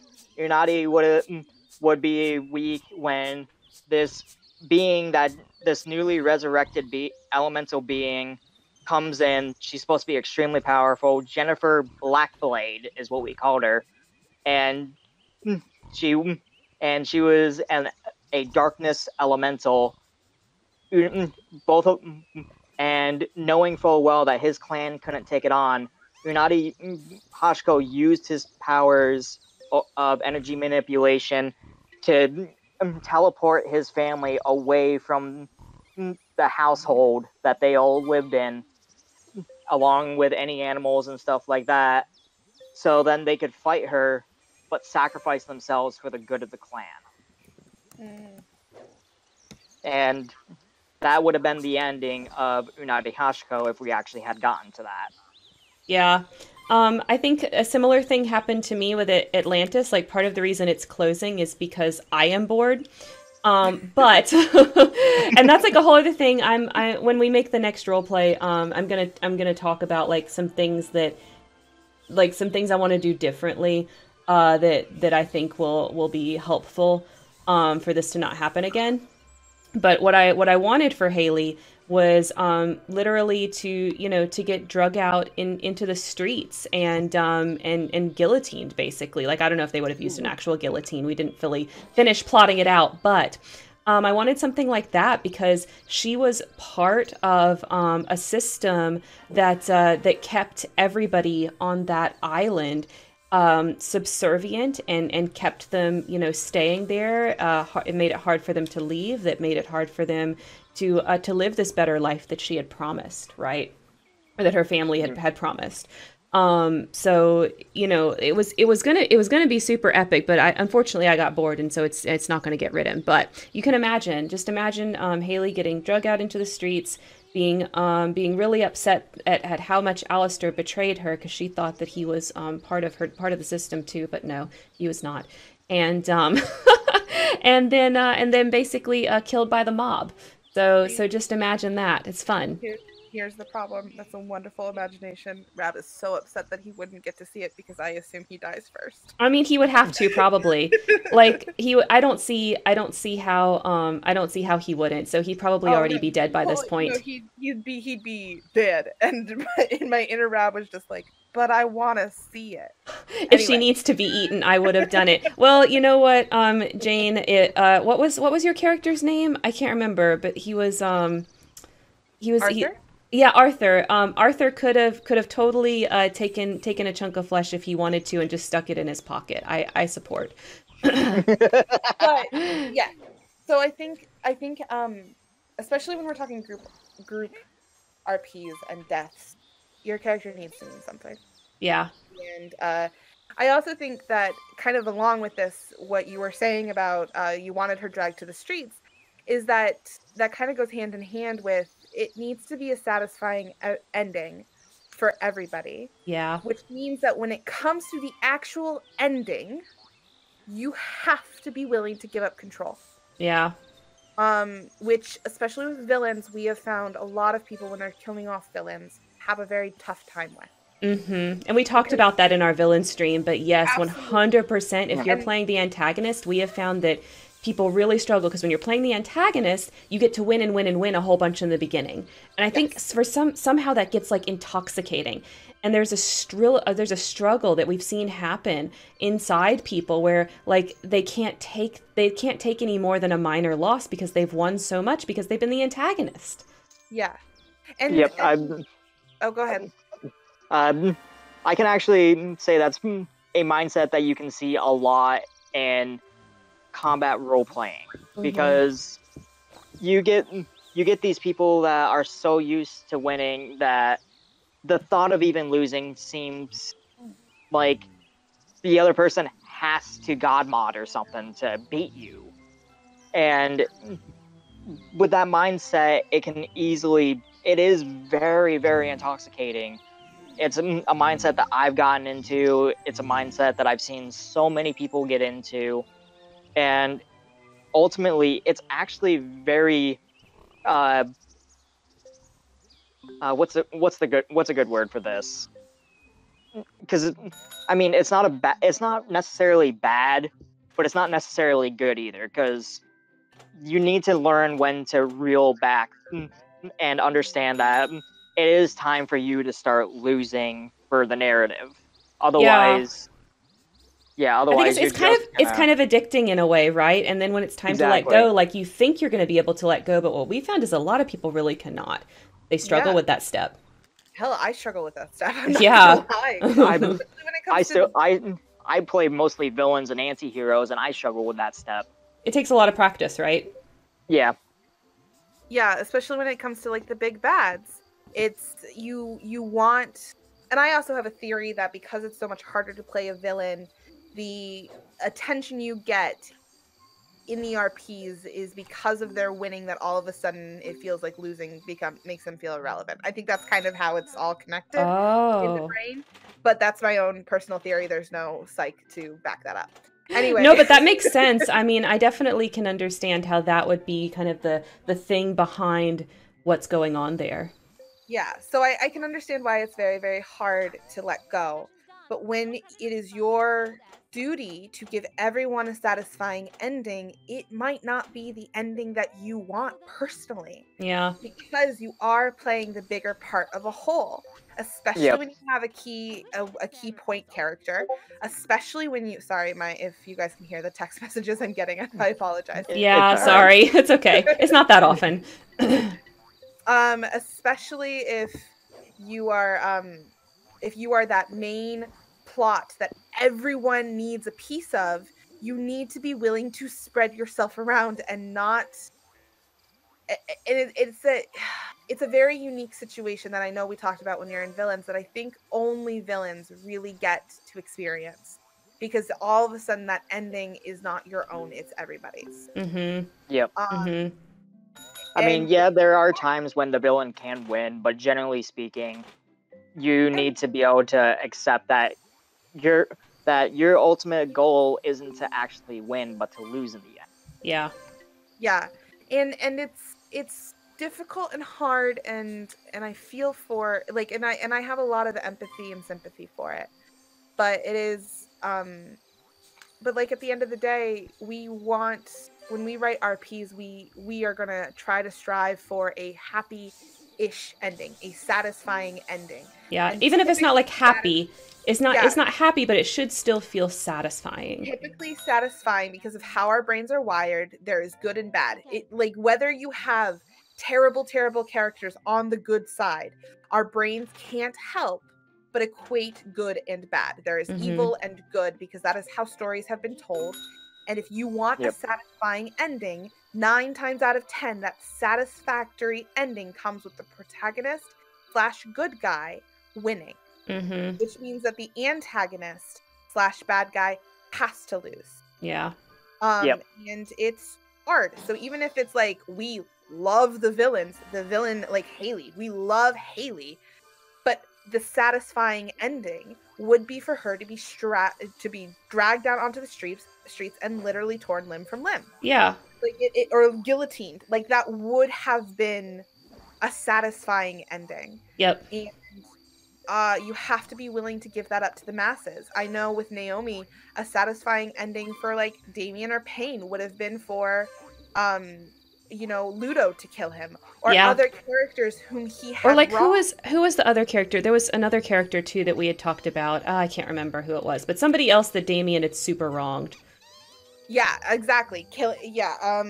I mean, and there was also talk of Piero killing him. Oh yeah. That would be another good one.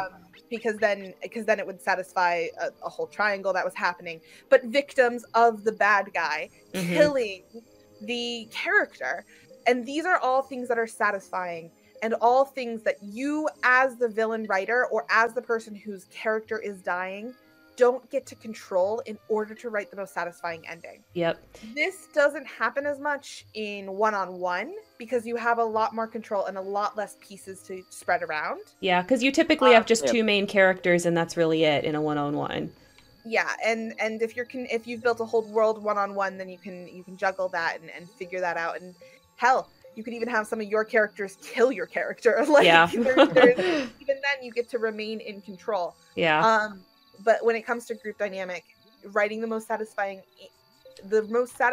ending to both the people that you owe plots to, as well as the entire group dynamic, is an incredibly important part about killing off your character. And if you are not willing to do either of those, then you should not be killing off your character. No. In my opinion. And then, so I think we've talked, I want to switch gears a little bit because we have the whole episode on villains, so I don't want to hammer this point too much. Yeah. But what about killing, one of the good guys? So typically this will happen like in the middle of the role play, like before the ending, or maybe towards the end as like, a victim of the circumstance.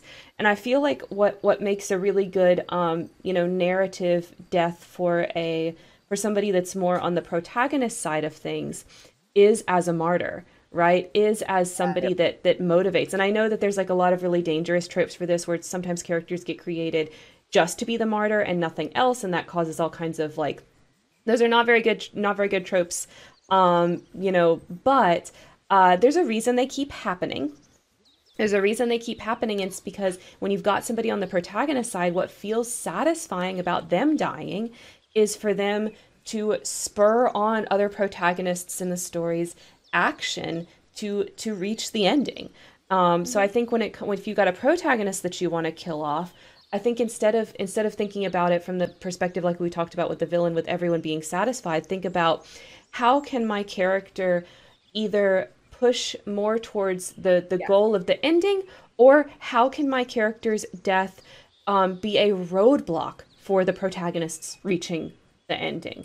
Right. Yeah. So those two things I think are what needs to be considered when we're talking about a protagonist death or a hero character's death. It just boils down to there needs to be an impact. There needs to be a reason why, which is why when we as mods, when you petition to kill off a character, quote unquote, like we very rarely say no, I'm not gonna lie. Well, because a lot of times also there's out of character reasons people want to kill off a character, and like it gets complicated. So sometimes I say yes to bad endings because I understand other dynamics that are going on, and at the end of the day, my most important thing is for everybody to be happy and have fun, not always to tell the best story. Like, I know that sounds counterintuitive. A lot of times my goal is to tell the best story, but most of the time my goal is to make sure all my players are happy.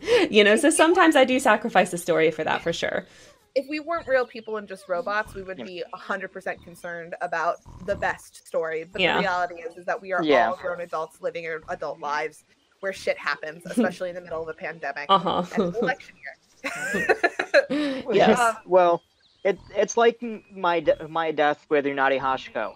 That actually would have created a reason for the Hashiko clan to come out of their little hole and actually seek vengeance against the Blackblade clan. Yeah. And it would have led into a era of war that be among the within the whole continent. So it technically would have been a world war, where even the human civilizations that were like, we're done with the clans, we don't want to be a part of this anymore, would have had to been brought back in because of the sheer scale of it. Basically, like in World War II, where uh, Japan bombed Pearl Harbor and brought the U.S. into the war, it would have been a similar situation there. Like a narrative So reason for the next thing to happen.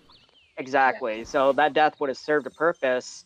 Whereas, let's say, um, and where I got bored of Brunati towards the middle of the role play far before this point, and I actually wrote out several literary ideas about how he could die, such as he actually dying from his cancer, but unfortunately we couldn't really do that because of everything going on, and that ultimately wouldn't have served a purpose for the story. It would have just been me killing the character because I got bored with him. Yep. Yeah. Thumper, you're cracking So me up. I'm just watching what's going on in the chat right now. You know, once you join the stream, you can't leave. Like, that's the rules. God. Anyway, yeah, absolutely. I think when it comes to character death, like, when you're planning that character death, it's so important to think about, like, what does this mean? Like, what does this mean for me? What does this mean for the narrative? Because it's hard. Like we talked in the beginning about all of the different things that emotionally and psychologically go into it, and the struggles with it, and da da da, and all this stuff.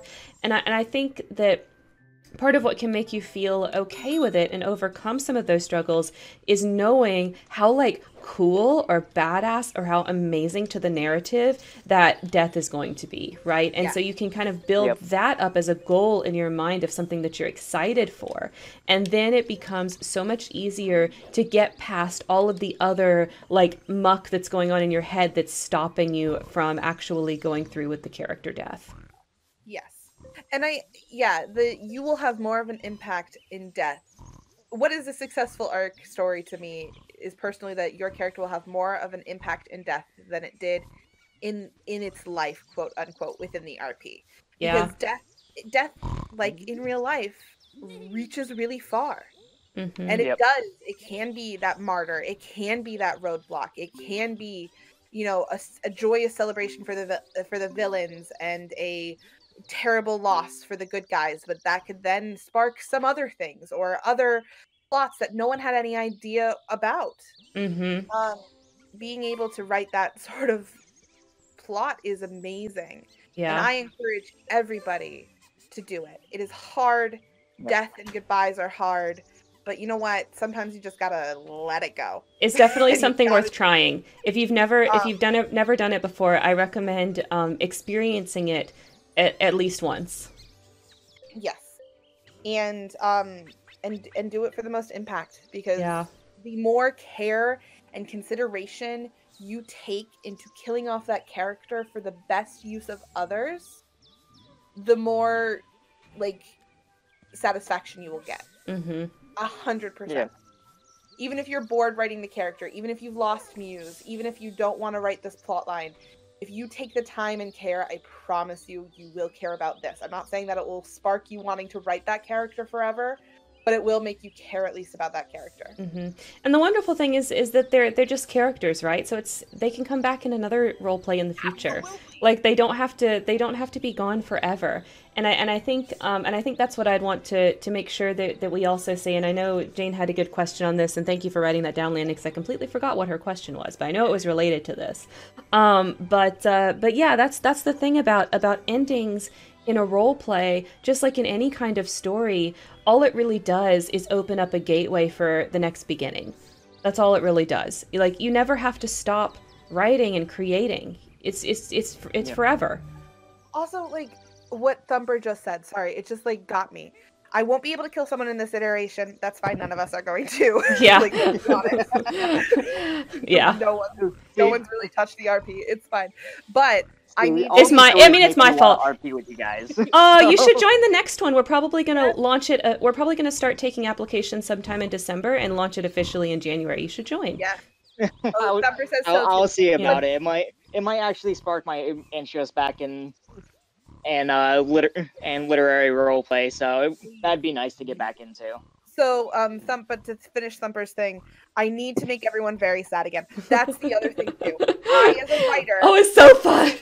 I, as a writer, like to make real humans feel big emotions about fake humans. Is there nothing better? Is there nothing better than when you write that post and then all of a sudden the chat or your DMs just like you have that explosion, like when you know someone read it and then like somebody else is like what, and then they're like, you have to go read this here, and then they go read it and then they explode, and it's just like, it's still beautiful. It's still beautiful. I can count three. I can only count 3 things that are more pleasurable than that feeling, and 2 of them I'm not allowed to say on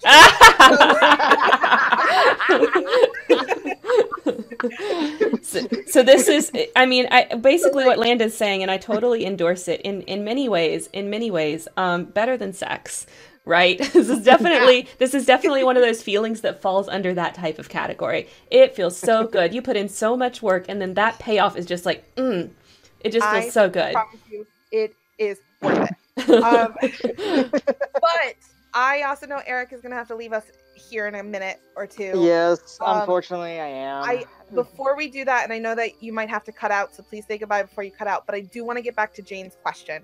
Yeah. So before, it's really, really, really quick, since I know, Eric, you probably have to drop off in a second.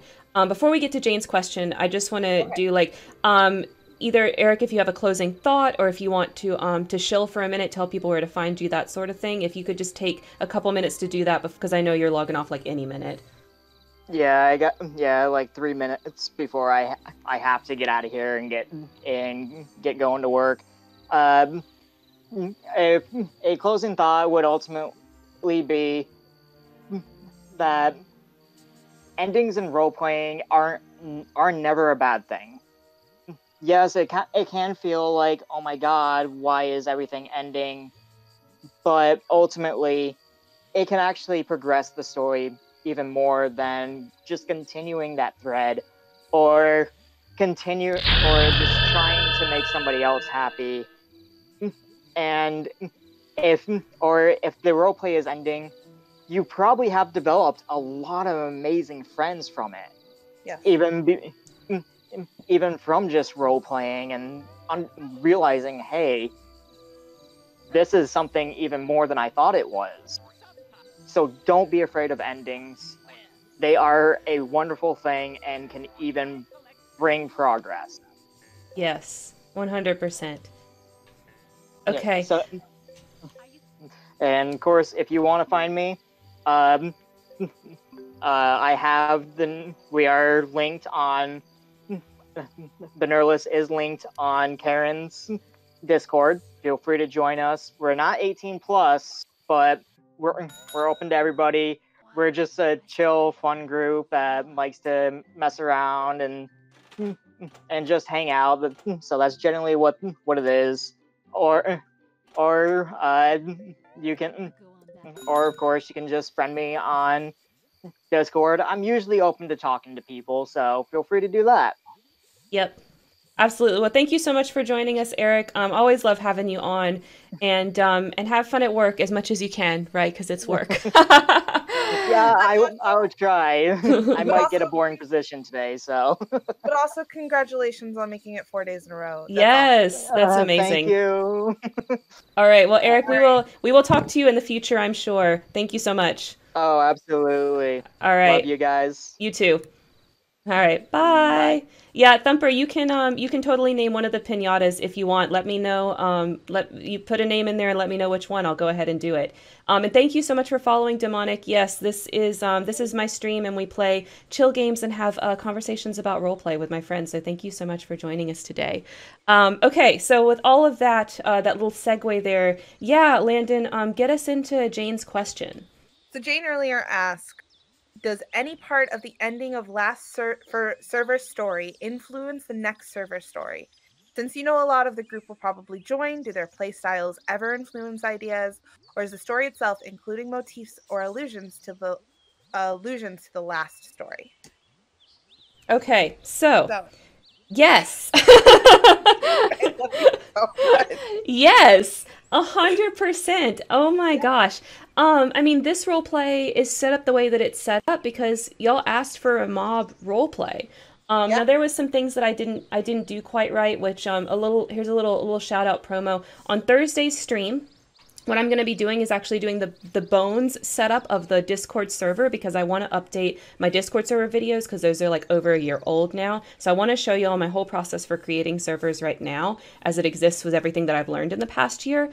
So during that, I'm going to talk a little bit about some of the things that I did wrong in the previous role play that caused me to ultimately get bored and kind of abandon the story, and then how I'm going to change that in the next role play. So I'm not going to reveal the plot. I'm not going to reveal the setting, except there will be clues because I'm going to be creating the server. So you'll see some clues, right? You'll see the name of the role play. But mostly what I'm going to be talking about in addition to like the actual Discord setup. So in the spots where I'm just like clicking and typing and I don't have anything specifically to say, I'm going to talk about a few of the things that I did wrong that I want to do differently in the next role play. So, Okay. so go ahead and join that stream if you are interested in some specifics. But the answer to your question is a resounding yes. There are elements from the previous roleplay. I want a version in the next roleplay. Hold on. I need to acknowledge this. Thumper knows. No, she doesn't Oh, know. okay. Oh, I Nobody thought she knows. Oh, I was like, the mods don't know, guys. This is how taught like locked lipped Karen has been. I have to stream for clues. Yeah, nobody knows. It's just I want Oh, to she say said I want to know what's next. I thought she said oh. I know what we're doing next. No, nobody knows. Nobody knows. Only I know. Well, because this is the thing. This is the thing. I get ambitious, right? I get ambitious. And so I have a whole process, which I've made videos on, world building videos and things like that on, y'all can find on my channel. I have this whole process where like I make it and I proofread it and redo it a whole bunch of times. And then I show it to like just a few friends that have role played with me before and they put their spin on it and then build a bunch of stuff and build a bunch of stuff. And then what I'll do is invite the people from the previous role play, Yeah. which Thumper, you would be in that group, right? And what I will task you guys with is like the other things that need to be created, like please proofread all of our stuff, find the stuff that the small group didn't find because there's still stuff that's going to be too ambitious and not work and be confusing, you know. So you'll be a part of that whole process. And from there, we take suggestions. And Karen Mm-hmm. always takes suggestions, and she Mm-hmm. frankly is always listening too. Yeah, So, always.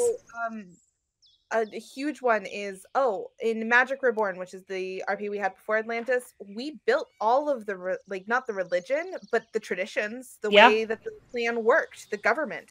All of that was built by us, and including people who came in from Yinsid. Sorry, Yeah. try to remember No, the one you're before right. that. You're right. Yeah, it's Yensid. Yensid was the previous one. Yinsid, it came in from Yinsid and developed that as well. We like Karen said, we have Atlantis because we asked for a mob RP. Yeah, We know a whole bunch of people came to me and was like, "We really want to do a mob RP, Karen." I was like, "I've never run one before. I don't know what I'm doing, so I'm going to need a lot of help, but I will set it up if that's what y'all want."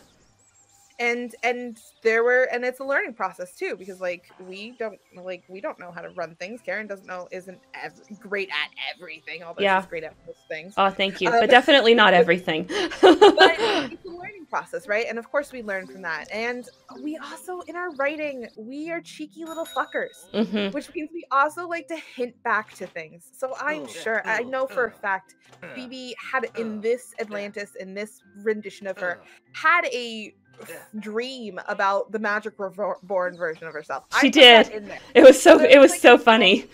of course we allude to it, and we frankly encourage that kind of stuff because it's kind of like a where's Waldo. Now we don't want the entire plot obviously being back to alluding to things, but 100% we have that sort of in mind when we build things out. Yeah, I mean, I already love know I'm going to ask Vi like if she can make a version of Mart Mart. you know, Yeah. for the next Oh, role play. Like that's happening because I want Mart Mart again. yes. And I would love if we had something like that. Like I think that we are to the point that we could do that, or we would have a consistent thing um through all of our RPs that like if it's Mart Mart, then it's Mart Mart. Um Yeah. and that for the rest of time we have these little things that happen, I think is extremely important with how we build the RP. Yeah, I mean the reason why the Fight Club is named First Blood in Yeah. this role play is because there was the previous role play called First Blood, right? We've talked Yeah. about it during this Oh, stream. pixie dust. I know obviously we have pixies and dust being a drug, but that drug came around because we had fairy dust in Yinset. Yep. Like the Which reason why pixie dust, yeah, part of the reason. Yeah. yeah, and had the same effects as that did. So that was like obviously part of it. I Sasha came up with a huge amount of it, but we definitely were like, oh, this is really alluding to something that we've already created. So of course we have those like alludes. Mm-hmm. We have I know that a lot of what Karen builds also is inspired off of real life, or not real life, but like It's more like about what I feel like is important yeah, to express artistically in some way. yeah, And a lot of times that is real life. sometimes it's just super stressful. Yeah. So yeah, so of course that happens, and that's I also think is what makes it easier for things to end, Hmm. right? Is if it doesn't feel like it really ended, we all acknowledge that it existed, and we make kind of a joke out of it, or Hmm. we allude to things that make us warm and fuzzy inside, or anything like that. Like it 100% happens, Hmm. and I think it's Hmm. a great way to cope with it too. That if you have these inside jokes, quote unquote, with your community, continue to make them. Yeah, like I see this a lot in tabletop games too. People will demand, like, they'll be like, "We want a fantasy Waffle House. We want our characters to go to fantasy Walmart." Like, you know, and like stuff like that, like having things that you can relate to from game to game, and that you all find fun and silly. I think is a really important part of kind of keeping that community feel instead of it being like a group of people that are together just for the role play, truly feeling like a community. Yes. Yeah. So yes, 100% to your question, Jane, in a lot of ways. And keep on keeping on, like with it. Like Jane, come back, please make things happen. Like that's the other thing too. Oh yeah. Fantasy Costco. Oh my god. Landon, please make me an Arthur. Oh yeah, I don't know if you saw some of these messages in the cafe, Landon, but Jane says she needs a starting point, so we have to remake an Arthur skeleton. So you're gonna get tasked with that. Hell yeah. Okay, sweet. Me liking to make skeletons of characters? Hell yeah, please give it to me. Yes. Yeah. So shall we change gears? Yeah. Anything else? Is there anything else we want to say on endings? I feel like I got out everything I wanted to say.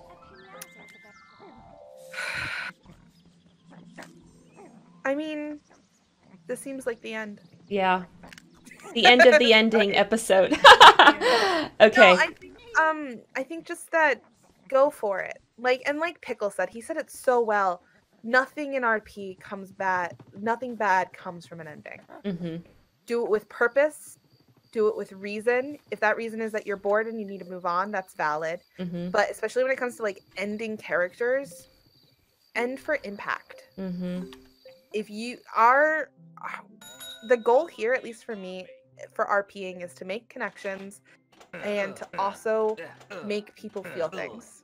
And even if that's just myself feeling something or my partner feeling something, make them feel something with endings. Yeah. Endings we're already an emotional and volatile time. You can do so much with it. Yeah. I love that. So, yeah. Okay, so I'll save the game and if you could paste the article into That means the yeah. chat, please. Let me find it very quickly. Yes, it's good news time. Good Good news news. time. Good news. Sorry, I'm not a very good singer, or we'd have like little jingles or things for, each of the segments, but that's just not my bag. I can't do it. But I have ambitions. I feel like if I was good at singing, I could. All right. So, here's the link. Okay. So here we go. Man gets engaged to a woman he traveled 4,000 miles to meet after she liked a photo of his chubby cat. Okay. So here's the thing. Oh, I have a little beef with this one. And it's not what? really that much beef, but I saw a TikTok last night because I don't know if you guys are on TikTok, but it's currently what they're calling Nuance November on TikTok, which Oh, basically means people say their opinions without any nuance. And someone came for cats, and I what? just couldn't deal with it. Rude. Oh my They were like, gosh. cats are sociopaths. And then I was like, well, we're all cats are sociopaths because they only show affection because they want food. And I was like, yeah, well, then we all are sociopaths. I mean, big I'm pretty same. sure we all only show affection because we want food. I don't know if I've ever said so on stream, but real talk, the reason why I ended up marrying my husband, like the for real like reason, is because in one of our first dates, I think this was like maybe date number 2, he cooked me pork chops, and I don't like pork chops, but his were actually good, and I was like super impressed, and so like I kept going to see him. And if it weren't for those pork chops, I probably would not have continued in those early stages because I was in quite a wild child stage at that moment. Without being cynical, we we get something out of the relationships we have. And if it just so happens that you get like affection and physical touch from someone, and that makes you happy and makes you love them, and a cat gets food from someone, and that makes them love them and show physical affection, it's all the same thing. You know It's what? My fine. cat loves me. I don't. It's not purely transactional. My cat It is does love not. me. You don't know what you're talking about, cat haters. So anyway, I thought it was cool that this girl liked a photo of this guy's chubby cat, and then he was willing to travel 4,000 miles to meet her, Oh, look and at them now they're engaged. together. It's Oh, just look. a happy little story. What this is a beautiful like winter aesthetic looking picture. I love this. And this is their each of their kitty cats. I assume this Yeah. is the one that she saw the picture of and clicked Yes. like. And then I guess this is her kitty cat. I love this. We have 2 cats, of course, and we have the dog. And I love my animals. I love my animals. I don't understand people that are like, oh, I like dogs, but I don't like cats. Like, I don't know. The truth is, they're really not that different. Like, that's the truth. There are small differences, but there's not a huge amount of differences between cats and dogs. Like, that's the tea. Dogs need more. They Cats- do. And I'm in a place where I'm like, you know what? I need something that needs me just a little bit, but not too much. And that's perfect because that's a cat. Thumper, I love that group. Came for the cats, stayed for the cat dads. Hell yeah. You can drop a cat, but you have to set dogs down gently. Oh, yeah, that's a great metaphorical way to say it. And for most of y'all probably know, but my dog is elderly at this point, so she does take a lot of time and effort. But I love her. It's okay. The cats definitely don't take nearly as much time and effort, and they're very clear when they want attention. But the dog, she just wants attention all the time, And I have a cat who just wants attention all the fucking time. Yeah, Queen is like that too. Like she's so good at meowing. Oh gosh. But you know what? I go and I'm having a good cry because it's a hard day, and he is the first little cat to just like not even demand anything from me, just cuddle up with me because he knows I need it. Yep. And that's love, people. Yep. Anyway, 100%. Great Saturday. The many screams of the babby. Yes, that is how my queen is. She is a screamer. I love this. What a cute little article. Meeting and bonding over kitty cats. The internet loves cats. I love cats. I get it. It's definitely good, like brain bleach to just watch cat videos, right? That's true. Mm-hmm. All right. Okay. Let's end this thing. Let's end this ending stream. Endings. Endings Okay. on endings on endings. Endings and endings and endings. Okay. If you want to find me because you think I'm funny, I have an Instagram. Sometimes I use it. When you do use it, it's really good. It's typically pretty good. I sometimes have a TikTok too, but you just have to find me on there. It's not that hard. Okay, I'll have to actually re-download TikTok because my current use of TikTok is really just Kendra sending me TikToks every day. So far, yeah, I mean that too. So far, it's really just been me crying and also me. Oh, there's this woman who is doing enemies to lovers like Oh. acting challenges, and you know Oh. me. So put on the fake British accent and pretend to be a princess. That's what I'm doing. Okay. Um, but yeah, so you can follow me there, Landon, Maine, on all of those. Um, and yeah, that's all I got for you. Okay, so here's all the places you can find me. We have 2 streams that we do. This one that you're watching right now is called Interstage Window. It's where we play, you know, some chill games and have conversations with friends about role play or other like, you know, internet related things, because I truly believe that the best way that y'all are going to become the best role players that you want to be is not to just hear from me, but to hear from other people too. So this is my vehicle for doing that and exposing you guys to some other thoughts and conversations and things like that. We also have another Twitch stream that happens on Thursday. That one's called Artistic License. It's Thursday at around 6:30-ish Eastern, and that is my one where we do whatever the hell I want. So next week we are going to be making a Discord server. We're going to make it for the new role play, and the point of this, as far as the stream goes, is because I made those videos about how to make a roleplay Discord server like so long ago, like so freaking long ago, and they need a redo. So we're gonna do that. But for you guys, I'm sure what you're gonna be doing is hunting for clues the whole time, which that's valid Yeah. too. Like, you're welcome to come and do that. I will be blowing up your Discord. No, actually, probably not the DM, probably the group server. Yeah. And just being like, was this a hint? The letter R is capitalized. Is that a hint? Come into the Twitch and put it in the Twitch chat. I know that sometimes the stream is difficult for you. Yeah, but yeah, if you're able to, that would be awesome. Okay. Yes. Yes. That'll happen. So then the other main place that you can find me is on YouTube. I have a show on there called Spare Room, which goes up every Wednesday at 2 p.m. That is my scripted show, so it's more like discreet, like role play help topics. All of this, by the way, is all down in the About section of the Twitch. And then you can follow me on Twitter at It's Karen Terry. For that, it's mostly advertising, but I do actually post content there. Hot takes go there. Random thoughts. For example, Final Fantasy. I was playing that this morning and it went down for 5 whole minutes, and it was an absolute tragedy. So that I had to go on my Twitter. Funny replies from Landon can also be found on there. Yes, Landon's Twitter is a Karen Stan account. So just look at my likes and you'll find her, or look at the likes on my tweets and you'll find her. Yes. And then of course there's my Discord server. If you thought it was so cool that Eric joined us today, the way that you can become one of the cast members like Eric is both to come to the live streams like you guys that are listening are doing right now. On YouTube, of course, you're not. This is in the past for you. But then you do that and then also be in the Discord server. So those are the 2 things that you need to do if you are interested in being a cast member and potentially joining these conversations in the future. And then of course I have all the things, like I'm affiliate on Twitch, so if you want to give me money, you can do that all the different ways. There's tips down there, there's cheers, there's the subscriptions, and my Patreon is also down there if you are interested in supporting what I do. And that's it. That's all the things. That's it. Okay. Thank you guys so much for joining us today for the ending stream, and we will be back next weekend with something fun. I don't know what yet. Something. Don't forget to be awesome. Yeah, and don't forget to make it a great day. All right.